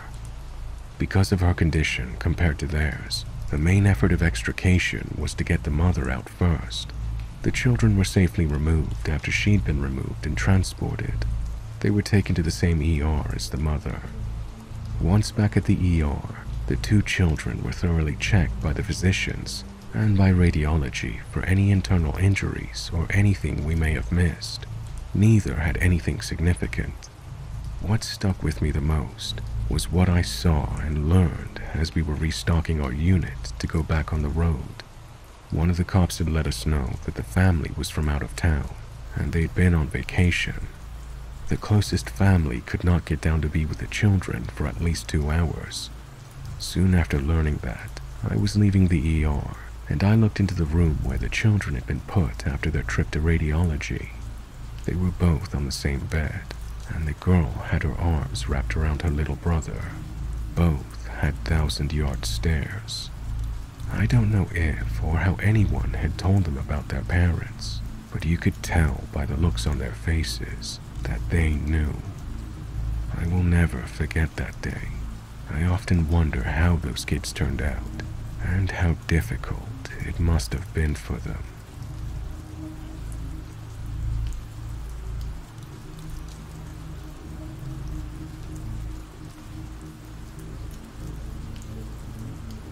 My dad and I drove to his hometown in Mexico a few years back. We knew not to drive at night because of the cartel situation, so we timed the trip to have us arrive no later than 5 p.m. The problem was, this time, the border crossing took us hours compared to the 30 minutes max we've experienced before. My anxiety was at its limit, with knots in my stomach, thinking about the worst possible scenarios from the moment we reached the border. And every hour that passed without us crossing made me nervous. Now we're 10 hours away, putting us at 11 p.m. arrival, meaning we would be driving about 3 hours or so in the dark. If that wasn't enough, our GPS decided not to work in Mexican territory. Luckily for us, we made this trek enough times in my youth that my dad knew the cities we had to go by, so we would just follow the signs. Guess whose job it was to navigate? Don't get me wrong, I'm a great navigator by any means necessary, so it wasn't hard. But knowing that our lives were literally in my hands was absolutely terrifying. One wrong turn wouldn't just be an oopsie turnaround moment. I'm very glad to say that we had no missed turns or wrong exits or anything. What did happen though, once we entered the city that bordered our town, was that the cartel lookouts started following us and taking down our plates, radioing each other to watch for us and figure out where we were going. One of them even tried to get us to stop, but that's the last thing you should do. Our family told us later that there was a curfew in place, so no one was supposed to be out past sundown. They saw that we stopped at my grandma's and watched us until she let us in. We were safe once they found out who we were. A few other scary things happened in the 3 weeks we were there, but nothing was as terrifying as the drive down.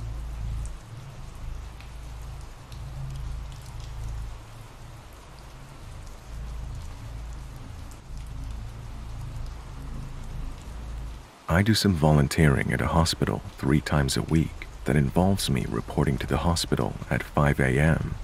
I enjoy the volunteering. I've been doing it for almost 2 years, and I have never had any issues. That is until last week. Last week, I was a bit early on one of my volunteering days, and I had about 30 minutes before I had to report in. I normally would have just waited in my car, but I'd been pretty stressed about things in my personal life, so I thought I'd go for a little walk to burn a little steam and clear my head. After all, this is in a pretty nice area, upscale West Los Angeles. So what could go wrong? It's roughly 4:30 a.m., so naturally the streets are all quiet, but it seems pretty peaceful. But then, up ahead, I see somebody walking in my direction. Kind of odd, I guess, but I didn't think too much of it. Him being out here at this hour isn't inherently suspicious. After all, does being out here at this hour automatically make me suspicious too? So I keep walking, and we make quick eye contact when we cross paths, and I suddenly got a very bad feeling about this man. I can't explain it other than instant. Sometimes you just have a bad gut feeling about somebody, you know? That's what I felt when I passed this man, and I immediately went on high alert and made sure he wasn't going to approach me from behind or something. Very soon after walking by this man, and I'm talking like 15 to 20 seconds, I pass by one of the many parked cars on the street. This is LA, so there are lots of parked cars on the sides of main streets. Except this parked car is different. There is a man sitting at the wheel, and the man waves at me and beckons me over. Again, pretty damn creepy, but not inherently worth freaking out over. But as I keep walking, I realize that while the car was parked, it wasn't off. It was simply in park. Because this car starts driving in the same direction that I'm walking, and it drives at a pace essentially matching my walking speed. At this point, I've had enough, and my brain is saying, nope. So I immediately turn around and start speed walking back in the direction that I came from.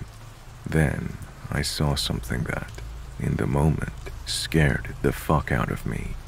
The first man that I'd encountered walking the other direction, which was now probably like 40 seconds ago, was now standing pretty close to me. Like way closer than somebody who'd been walking in the other direction should be. And then he makes eye contact with me. And then he starts walking in my direction. I am incredibly suspicious and more than a bit nervous at this point. So because it's pretty dark out, I decide to play a hunch. My car keys fold out in a manner very similar to a switchblade. So I immediately pull it out, press the button to make the key fold out, and I stare at him for a second. I believe he was caught off guard because he stopped walking for a second. Well, that second was all I needed. I immediately took off running at top speed, crossed the street, and kept running down it. I'm no Olympian, but I was on the cross-country team at D2 college, and I still run multiple times a week. So I'm pretty confident that I can outrun the average person I run into by a comfortable margin. Still, I didn't take any chances and ran all the way back to the hospital. So what do you guys think? I'm not crazy, right? I'm not necessarily saying that I was going to be the next prominent murder victim or kidnapping victim, but there was definitely something going on here, right?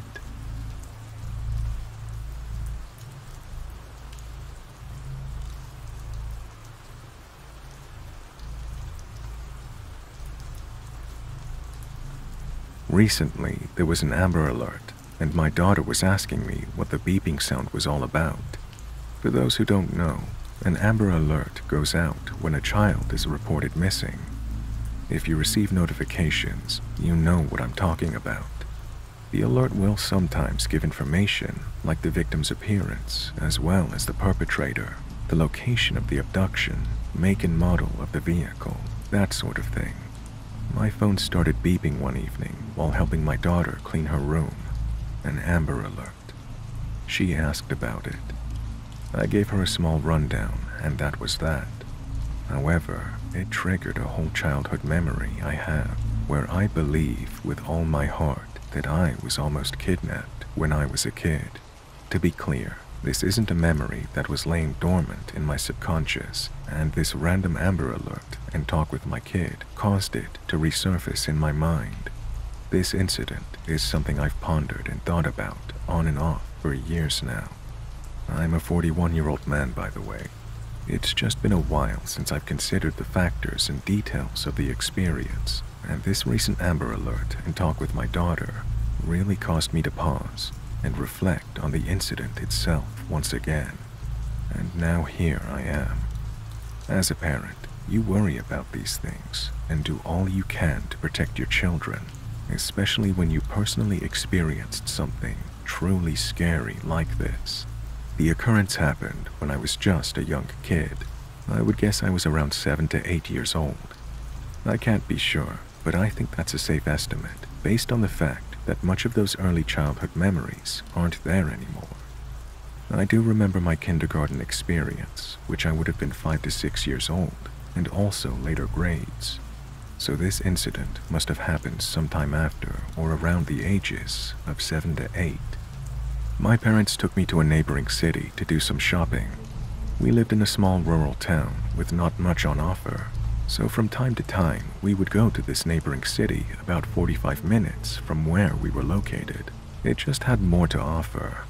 They would take me up there for school clothes shopping, out to eat because the restaurants were better, and because my mom was a crafter.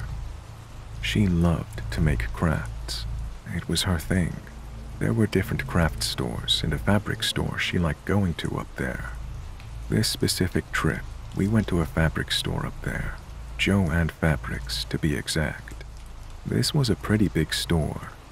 As a little kid, I guess most places seem big, but no kidding, this was a sizable store. My dad sat out in the car while I went in with my mom. He did that a lot, sit in the car when there was a store he just didn't want to go into, so I can't blame him there. I can't recall exactly what my mom was looking for or trying to get in that store that day, but I do remember what section we were in, an area with a bunch of racks with various fabrics hanging from them. Imagine a clothing store with circular racks with clothes hanging around them, and that's pretty much what it's like at this fabric store, racks of hanging fabrics. I remember this area being slightly toward the beginning or the entrance of the store. As my mom was looking through these racks, I began to wonder, though not far, just enough to kind of look around myself. I was probably bored and started wandering around, is my guess. But I could still see my mom just up and over a few racks away, so it wasn't like I was on the other side of the store or anything. A random man approached me, and honestly, I can't even remember at what direction he came from.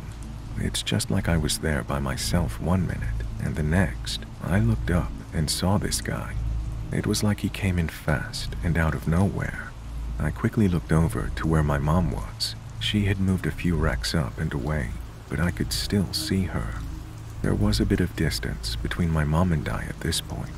So here I am, standing behind a rack of fabric with this older guy opposite me on the other side of this rack.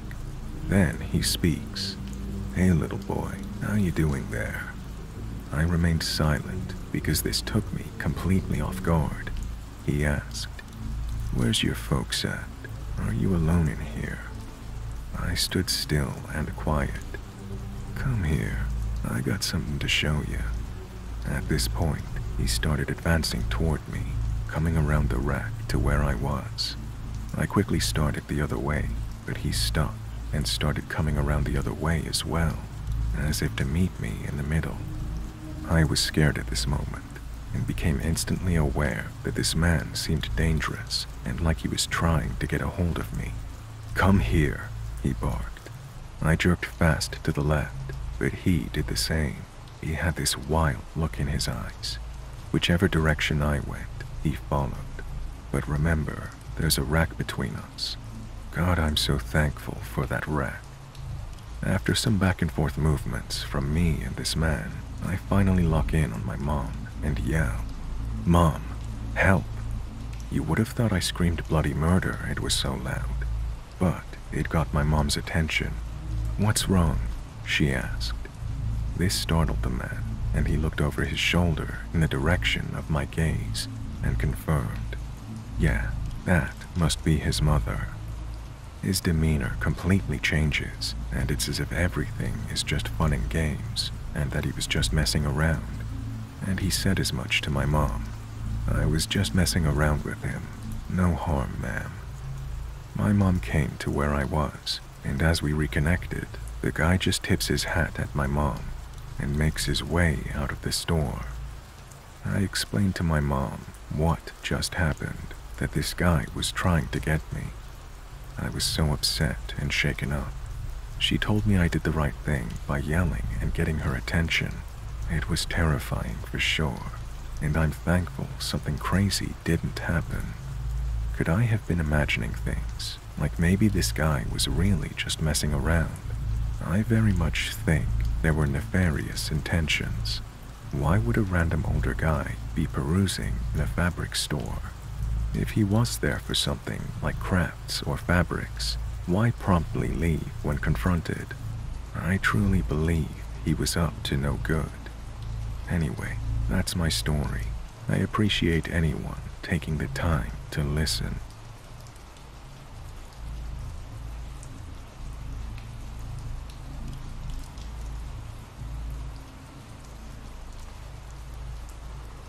This happened about 4 years ago. Funnily enough, I now live in this house, but I didn't at the time.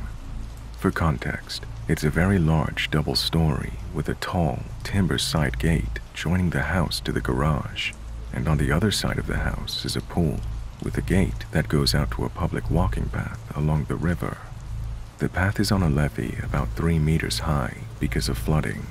This is my sister's house. It's a very nice area.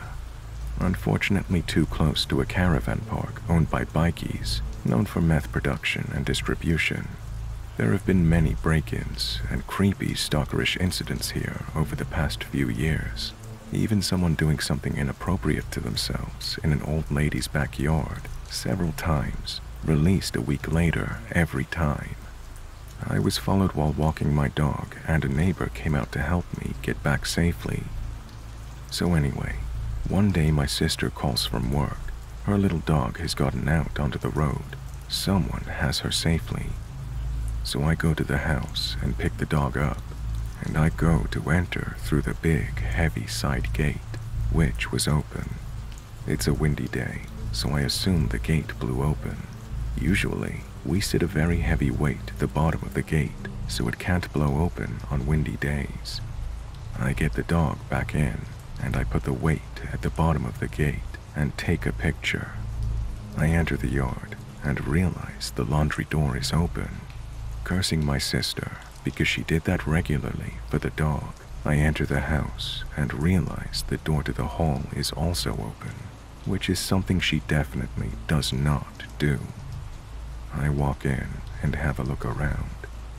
Then suddenly, this really heavy, dark feeling came over me.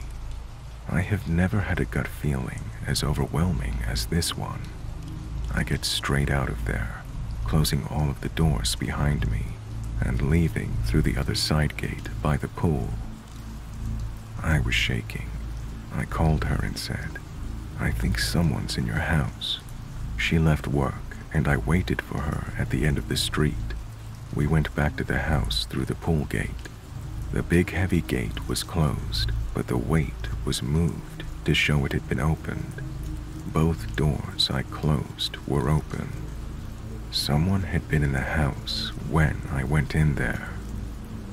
Later, she told me there'd been a man standing on the path outside of her house, pretending to stretch, looking at her house instead of the river for a few weeks or so prior.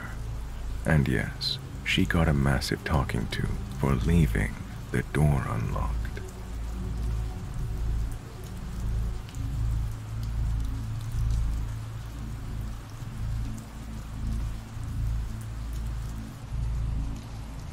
Hello everyone.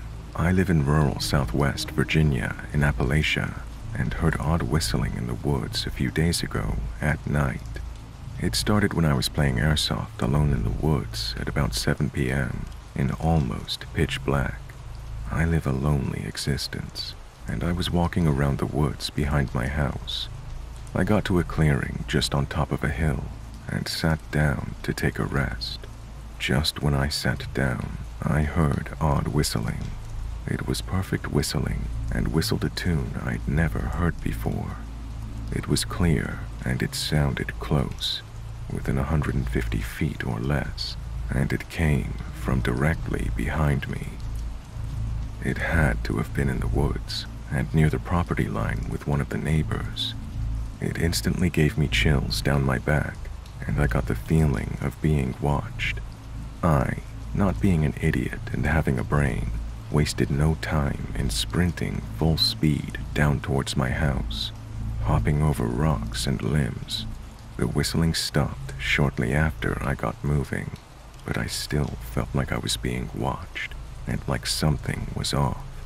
When I did turn back to look while opening the gate, I didn't see anything, but that may be because of the darkness and the distance I had moved. I don't think it was a bird, as the leaves in the trees haven't regrown yet. and it still stays cold at night, and sometimes during the day. But I don't know much about birds. I also doubt it was a person, as I heard no talking, no leaves crunching, and no other noises. I should also mention that the whistling started out of nowhere and did not gradually get louder, as if someone or something was moving closer while whistling. I should also mention that I've been in these woods a decent amount of my life, and I've never heard anything like it before, not even once. I was a bit tired, but I've been more tired before while being in those woods at similar times, and I'm also not one to hallucinate. The situation still gives me chills when I think about it. I've had the feeling of being watched before in those woods, but those feelings have never been so intense and extreme as that one night. I was hoping if anyone might know what it was. Was it an animal? Maybe, but we have dogs around the house, and most wild animals stay away, and I haven't really seen anything outside of a bear or two, and some deer in those woods. I should also mention that dogs occasionally bark randomly into the woods, but they weren't really barking at the moment when the whistling happened. I was hoping if anyone could identify what it was, and I'm not saying it was paranormal, but I'm not saying it was just a wild animal.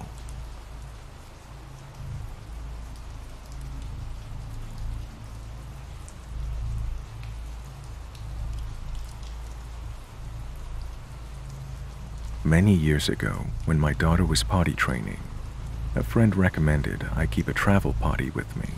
It saved me from rushing to find a restroom and avoiding stopping in anywhere questionable with a toddler. We would drive about 40 minutes to pick up my husband on his lunch break. That afternoon, we were headed back to drop him off at work and were only about a block from the restaurant when my daughter said she needed to go. The area we had just headed into was a large business park area with lots of very large buildings to the left and right. I saw one, and the parking lot looked empty.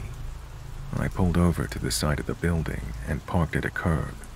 I had 2 car seats taking up my back seat and my husband in the passenger seat, so I took my daughter out of the car and set her up in the trunk to use the potty. I had just got her settled, and she was looking uncomfortable and covering her face and looking down. I looked behind me, and I see a woman walking up to me. It was summer at the time, and very warm. She was wearing a jean skirt and a tank top, and had a crossbody purse. She looked at my daughter and said, "Don't be embarrassed, we all go through it," and laughed. She said she needed a ride to the freeway and asked if I could take her. I told her that I was sorry, but I couldn't. She started to seem bothered and asked why I couldn't take her. I said the back seat is full, so I didn't have room for her. She snapped back, "So you're telling me you put your daughter in the front seat?" I told her no, that my husband was the one that occupied it. As soon as she heard that I wasn't alone and had my husband with me, she started to slowly back away and walk down the street that she came from. As she was walking away, she said, "Oh, I'm sorry. I used to be from here, but not anymore." And she quickly walked off. If she would have made a left on the cross street she was walking towards when going towards my car, there were restaurants and gas stations a block up, plenty of people to ask for a ride. I still am so grateful my husband was with me that day. I don't know what her true intentions were, but getting a ride to a populated area didn't seem to be one of them.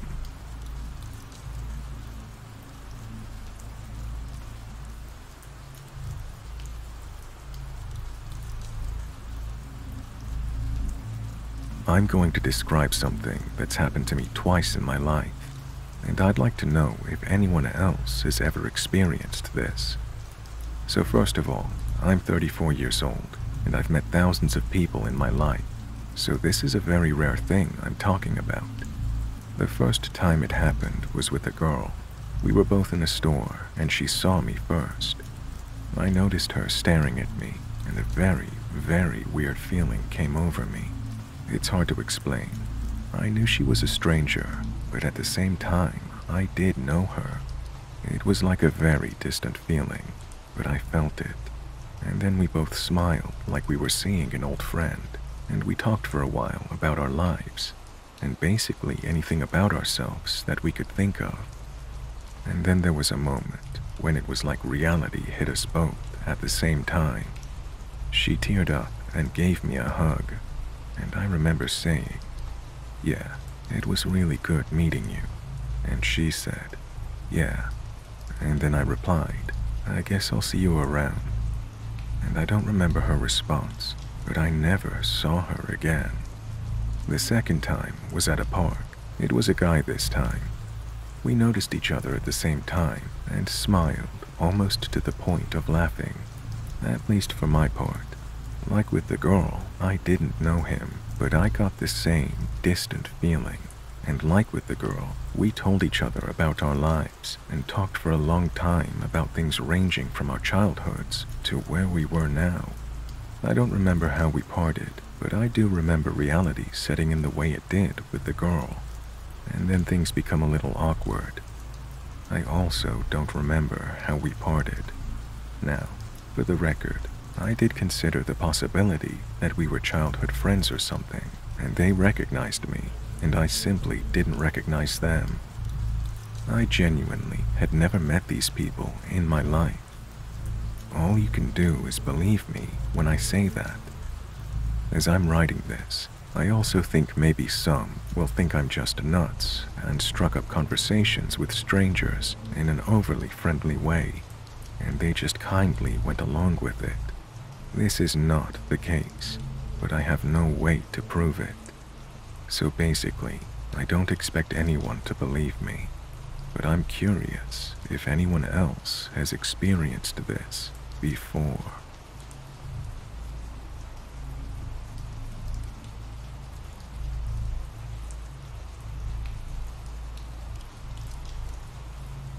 When I was in college, I was walking across campus to my early morning class when this old white man with the bluest eyes I'd ever seen stopped me to ask for bus ticket money. Everything went still around us. No sounds. The air felt stiff, and there was literally no one but us outside. This man's eyes were like aquamarine, but the rest of his face, it was like his skin was plastered on. His nose looked stuck on like clay. His cheeks looked like they were barely hanging on to whatever was underneath. He looked truly bizarre. He stops me and compliments my lipstick and asks if I could help him pay for a bus ticket so he could visit his son. I told him I didn't have cash to help him. He never breaks eye contact and tells me he's a veteran and takes his wallet out to show me his military lapel.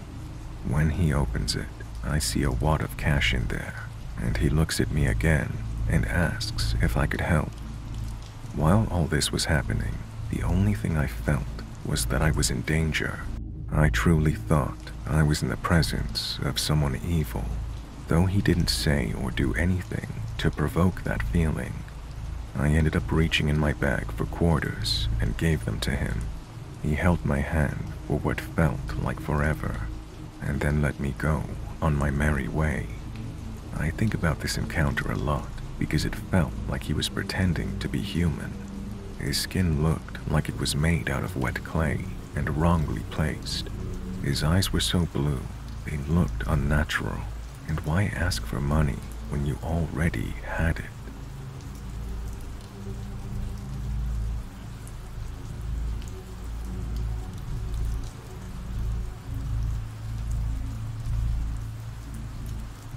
I got home really late from a trip one night. It was about 2 in the morning. I had to park on a dimly lit side street to get to my place.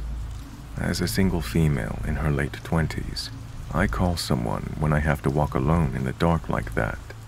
I call my dad, who's in a different time zone about 3 hours behind.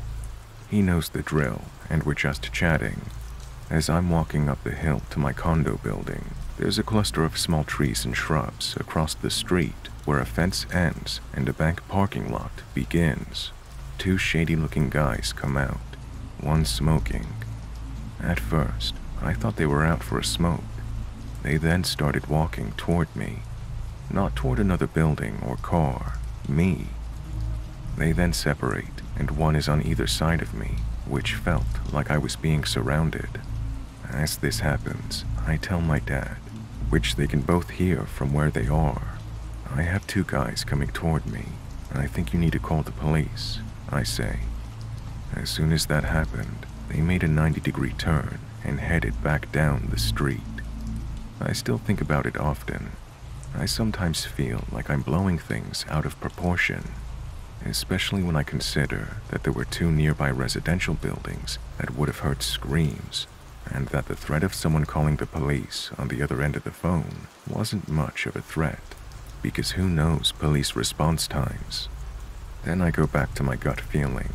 The way they came out of the cluster of trees made a beeline to me, then surrounded me in a creepy way that I can't explain, like they were very close on an open road. I still don't know whether it was all in my head or not, but that was a terrifying experience. Since that time, I've parked in the bank lot that's well lit. I have to get up and move my car when they open at 8, but that scared some sense into me. It scared my poor dad as well.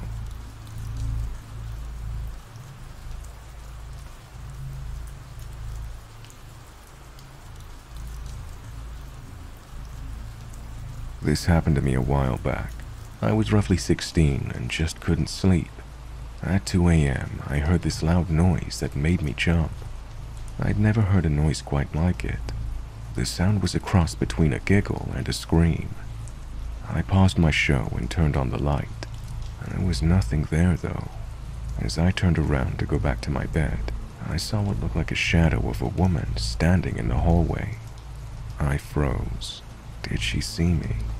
She began to walk towards my room, which was the opposite end to my parents' room, so I was worried that she was going to come and get me or something. As she got closer, I backed away from the door and started to go towards the left side of my bed.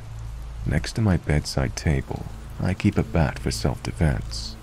I grabbed a bat and hid behind the side of my bed, praying the woman hadn't seen me. After about a minute, there were footsteps going down the stairs. I breathed a sigh of relief and got up, going back to close my door. As the door closed, it hit my toe. Now these doors were heavy, and back then I was a proper Slim Jim. I had no padding, so when the door hit my toe, I let out a quiet, "Shit." At that point, I realized what I had done. The lady's head whipped around, and we locked eyes. She came back up the stairs and came heading towards my room. I tried my best to shut my door, but before I could, she got her foot into it. "Your father said everyone was asleep. Why are you up?" My mouth opened, but words wouldn't come out. I was terrified. The lady pushed open my door, thrusting me to the floor. "You are gonna forget that you ever saw me, young man, and you're going to go straight to bed. Do you understand?" Suddenly, I heard my parents' bedroom door open. I shouted out, and in comes my dad. "Shh, Indigo, for goodness sake. You're gonna wake up your brothers." "Sandra, I thought you were leaving." I stopped for a moment. "You know this creepy witch." My dad gave me the, "if I could scream at you right now, I would" look, and told the woman to leave. "You are not to tell your mother about this, Indigo. Go to bed." The next morning I woke up and figured what had happened. My dad was having an affair. My mom traveled a lot with work, so he was probably sleeping with the Sandra person every time she was away. That pissed me right off. Luckily my mom was back once I woke up, and so I thought she deserved to know. I wasn't going to tell her directly yet, though. I wanted to see if I could pressure my dad into it first. "So, Dad, fun night last night." He almost choked on his breakfast. He didn't break, though. My mom asked what I was talking about, and he just said he went out with some friends for some beers, and by the time he got home, everyone was asleep. In the end, he never told her. So the next time she went away and Sandra came and slept with my dad, I told her, and they got a divorce.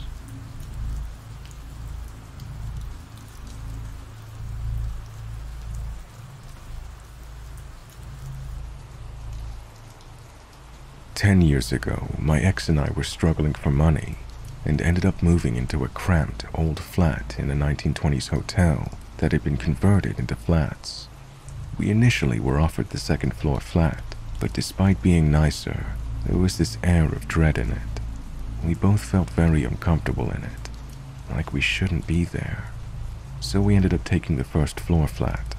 Within a month of us living there, a young girl moved in above us.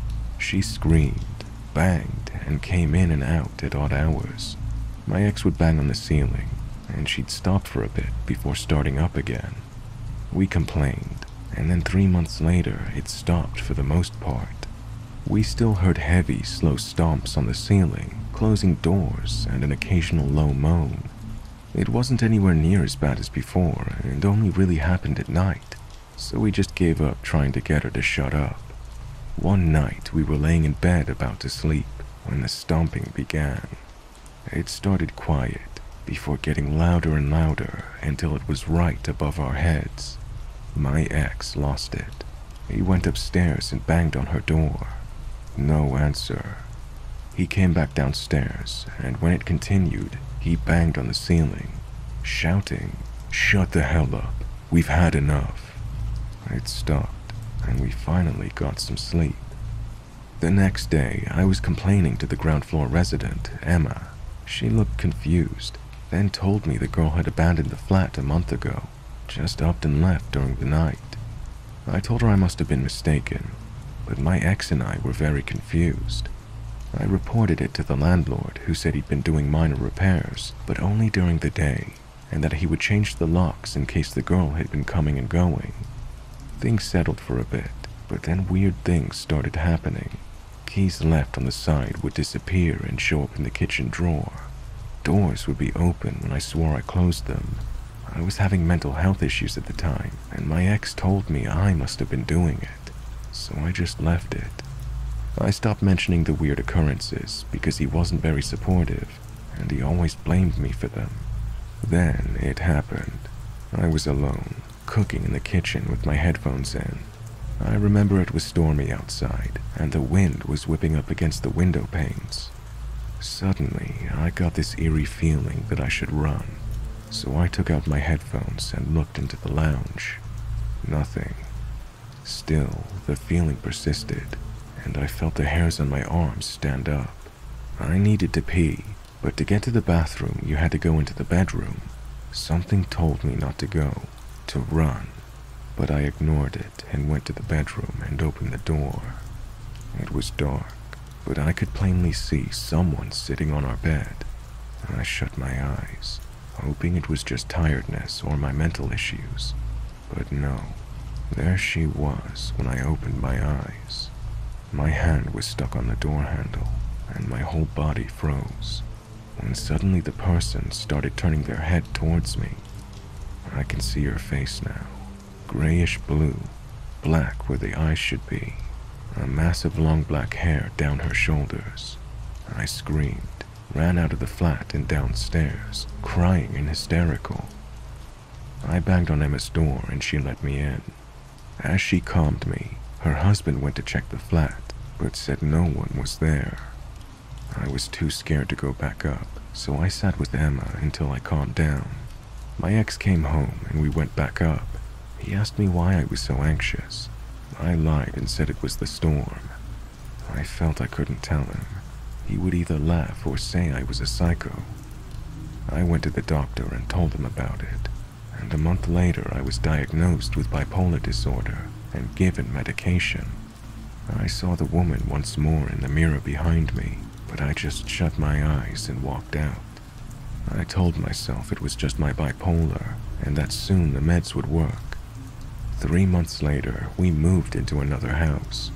We were chatting about how happy we were to be rid of the place and how creepy it had been, when my ex laughed nervously and said he hoped the woman hadn't followed us. My blood froze, and I asked him what he meant. He told me that a few times he'd woken up to see a woman with a gray face and no eyes standing at the end of our bed, staring at me. He was in a bad place at the time and assumed it was night terrors. I remember one night where he woke screaming and dashed to turn on the lights. He said it was a nightmare, but he now told me it was because he'd woken to the woman lying above me, almost parallel, staring at me. As I said before, I had never told him about her. We laughed it off, but I was creeped out for a while. A few years ago, Emma popped up on my social media. We got chatting and the topic of the woman came up. She didn't laugh. Instead, she told me that she heard that the flat above us used to be rented by an elderly lady decades before who had drowned in the nearby lake just days after her husband left her for another woman. I asked her why she hadn't said anything at the time, but she said I'd been so hysterical at the time that there was no point upsetting me further. I still think about this sometimes. I've been medicated for years and manage my symptoms well. I don't really believe in the paranormal. It seems a bit far-fetched, but I still sometimes wonder whether that woman was a shared hallucination or something much, much worse.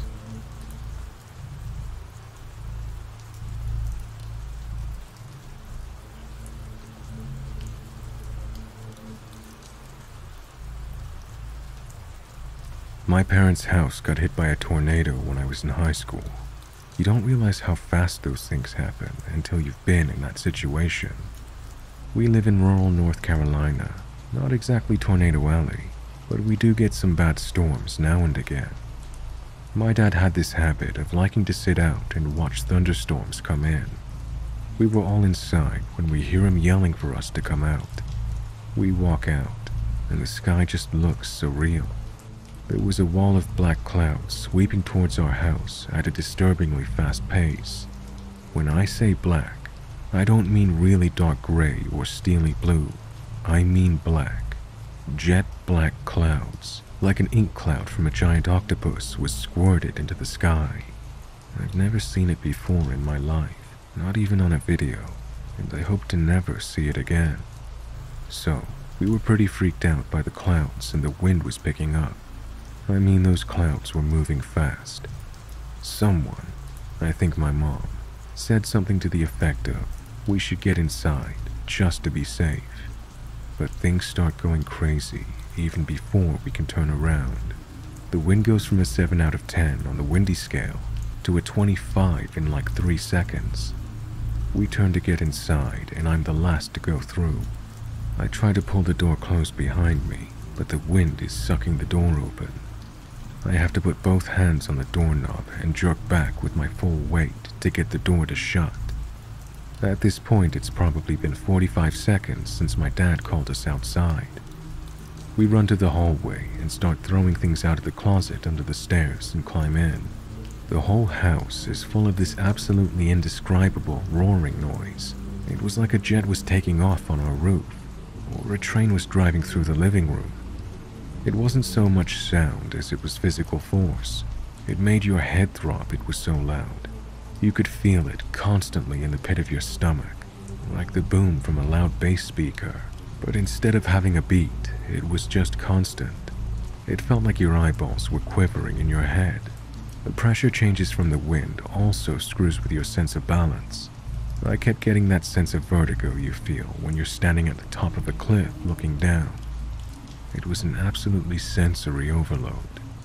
We all jump onto the stairs and shut the door.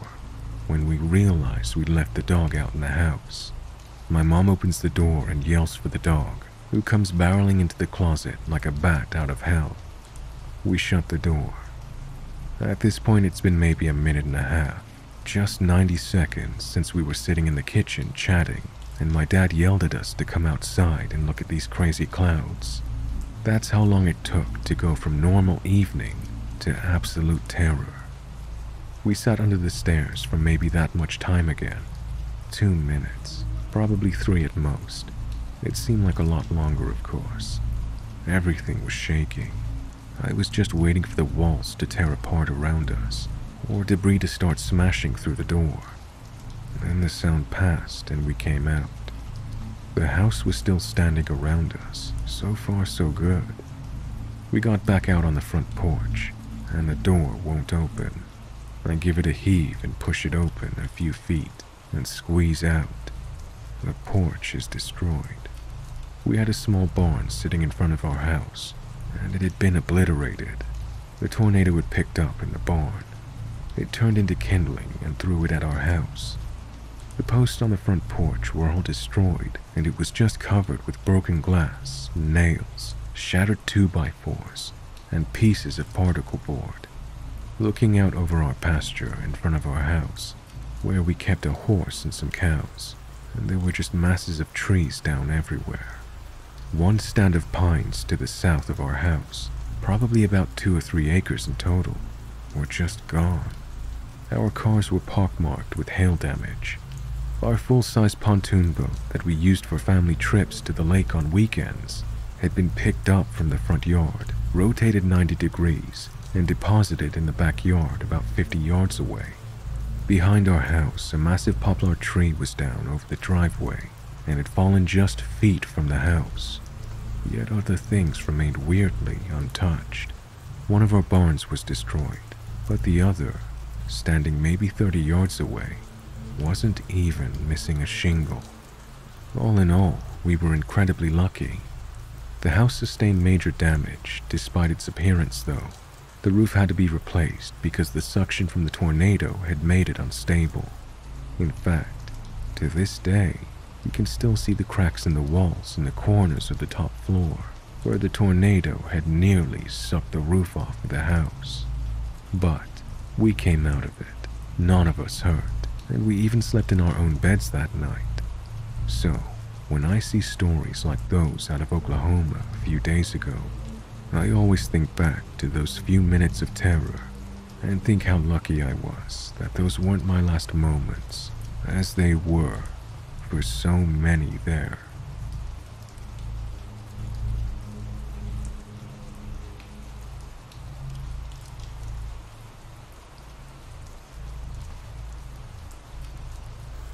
I used to work a graveyard shift in retail. Basically, it was a clothing retailer, and when the mall closed, I would come in and clean the store up, fold the clothes, fasten security tags, that kind of thing. I didn't have a car, so my day was me waking up at midnight, walk 2 hours, and get in an hour early to start my shift. Well, the road I took has no gas stations, businesses, or any sort of public place until a halfway point at a park. And I suddenly have the problem of my stomach not agreeing with what I ate before I left. So, I remember that the park has a public restroom. Now, this restroom was basically a basin with a drain for the urinal, a low-pressure sink, and a stall. The public restrooms had no door. We just opened going in, and a grate made an opening for whatever light to come in. There were no lights inside whatsoever. So, I used my phone flashlight, go to the stall, lock it, and do my business after turning off the phone light. A couple of minutes pass of me looking at my phone, and I hear loud, heavy boot steps coming into the bathroom. Now, I know people make the joke of, bet you're glad you weren't on the toilet. No, I learned fear makes your ass clench faster than a cigar cutter. I hold my breath as I hear these boots walk up to the stall and try the door. Thankfully, I locked it. I was about to say occupied when this being grunts and growls and starts rattling the door. I stood up, getting my pants up quickly, getting ready for a brawl, and I yell, "I'm armed. If you do not stop, I will open fire." Now, the scary part was, I was bluffing. I had nothing, no knife, no gun, just 2 fists and a load of adrenaline. The next thing I hear is these footsteps tear out like a bat out of hell. I wait a couple of moments, tighten my belt, and make like a bat myself, my hands up ready for what there may be. Thankfully, No one was there. I never sprinted so fast to that job, and I never stopped at that park again.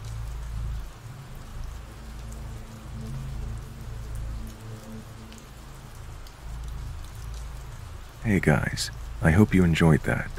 If you have a scary story you'd like me to read on the channel, please send me an email or post it to my subreddit.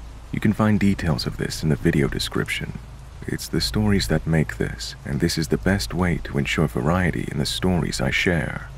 Thank you all for listening, and a special thanks to my channel members and patrons who now have special access to ad-free videos and other behind-the-scenes content.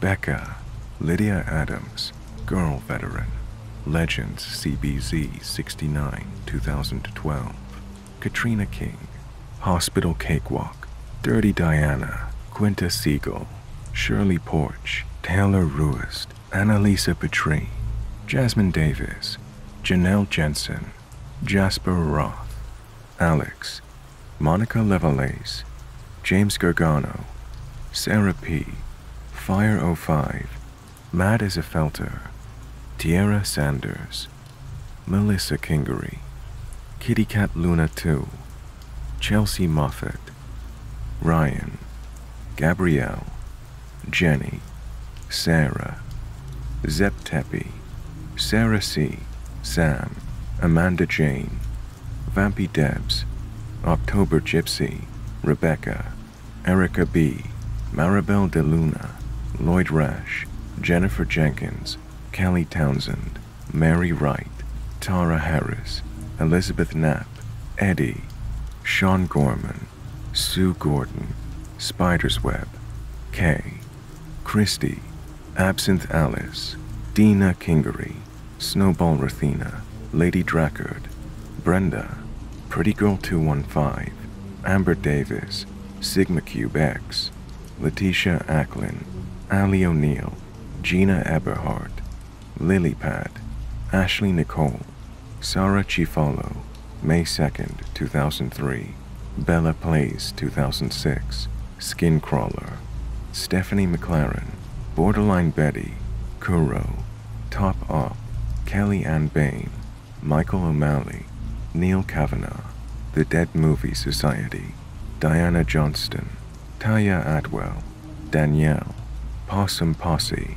Crafty Kell, Brooke, Scott McKenzie, Megan Abrams, Jane Wiggins, Jasmine Davis, Jack White, Your Pappy's Dilly, Emma Lisa, Tanya Ferguson, The Wendy, Ember Hops, Alexia Tuttle, Ram Beltran, Elizabeth Mayers, Unladylike 13, Pegasus Genesis, Sheila Grant 44, Sona, Scout Mom 405, Cheryl Duckworth, Ashley Bray, Angela Reeves, Kim Thompson, Brock Bollard, Nick Bigdowski, Jessica Lasley, Yennefer, Clarice Scott, Timothy Stratton, Melissa Kingery, Shane Stevens, Serge Vargas, Bart in Real Life, April Jordanet, Lisa Prentice, Mason Hayes, Sarah Price, Jasmine Thomas, Angie Lindop,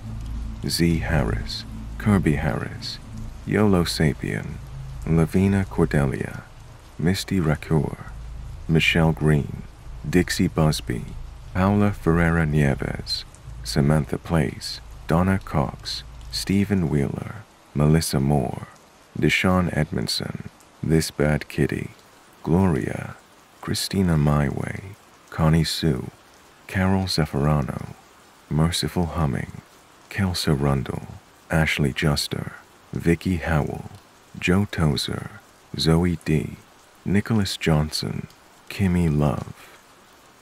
Once again, thank you guys for listening. Have a great night.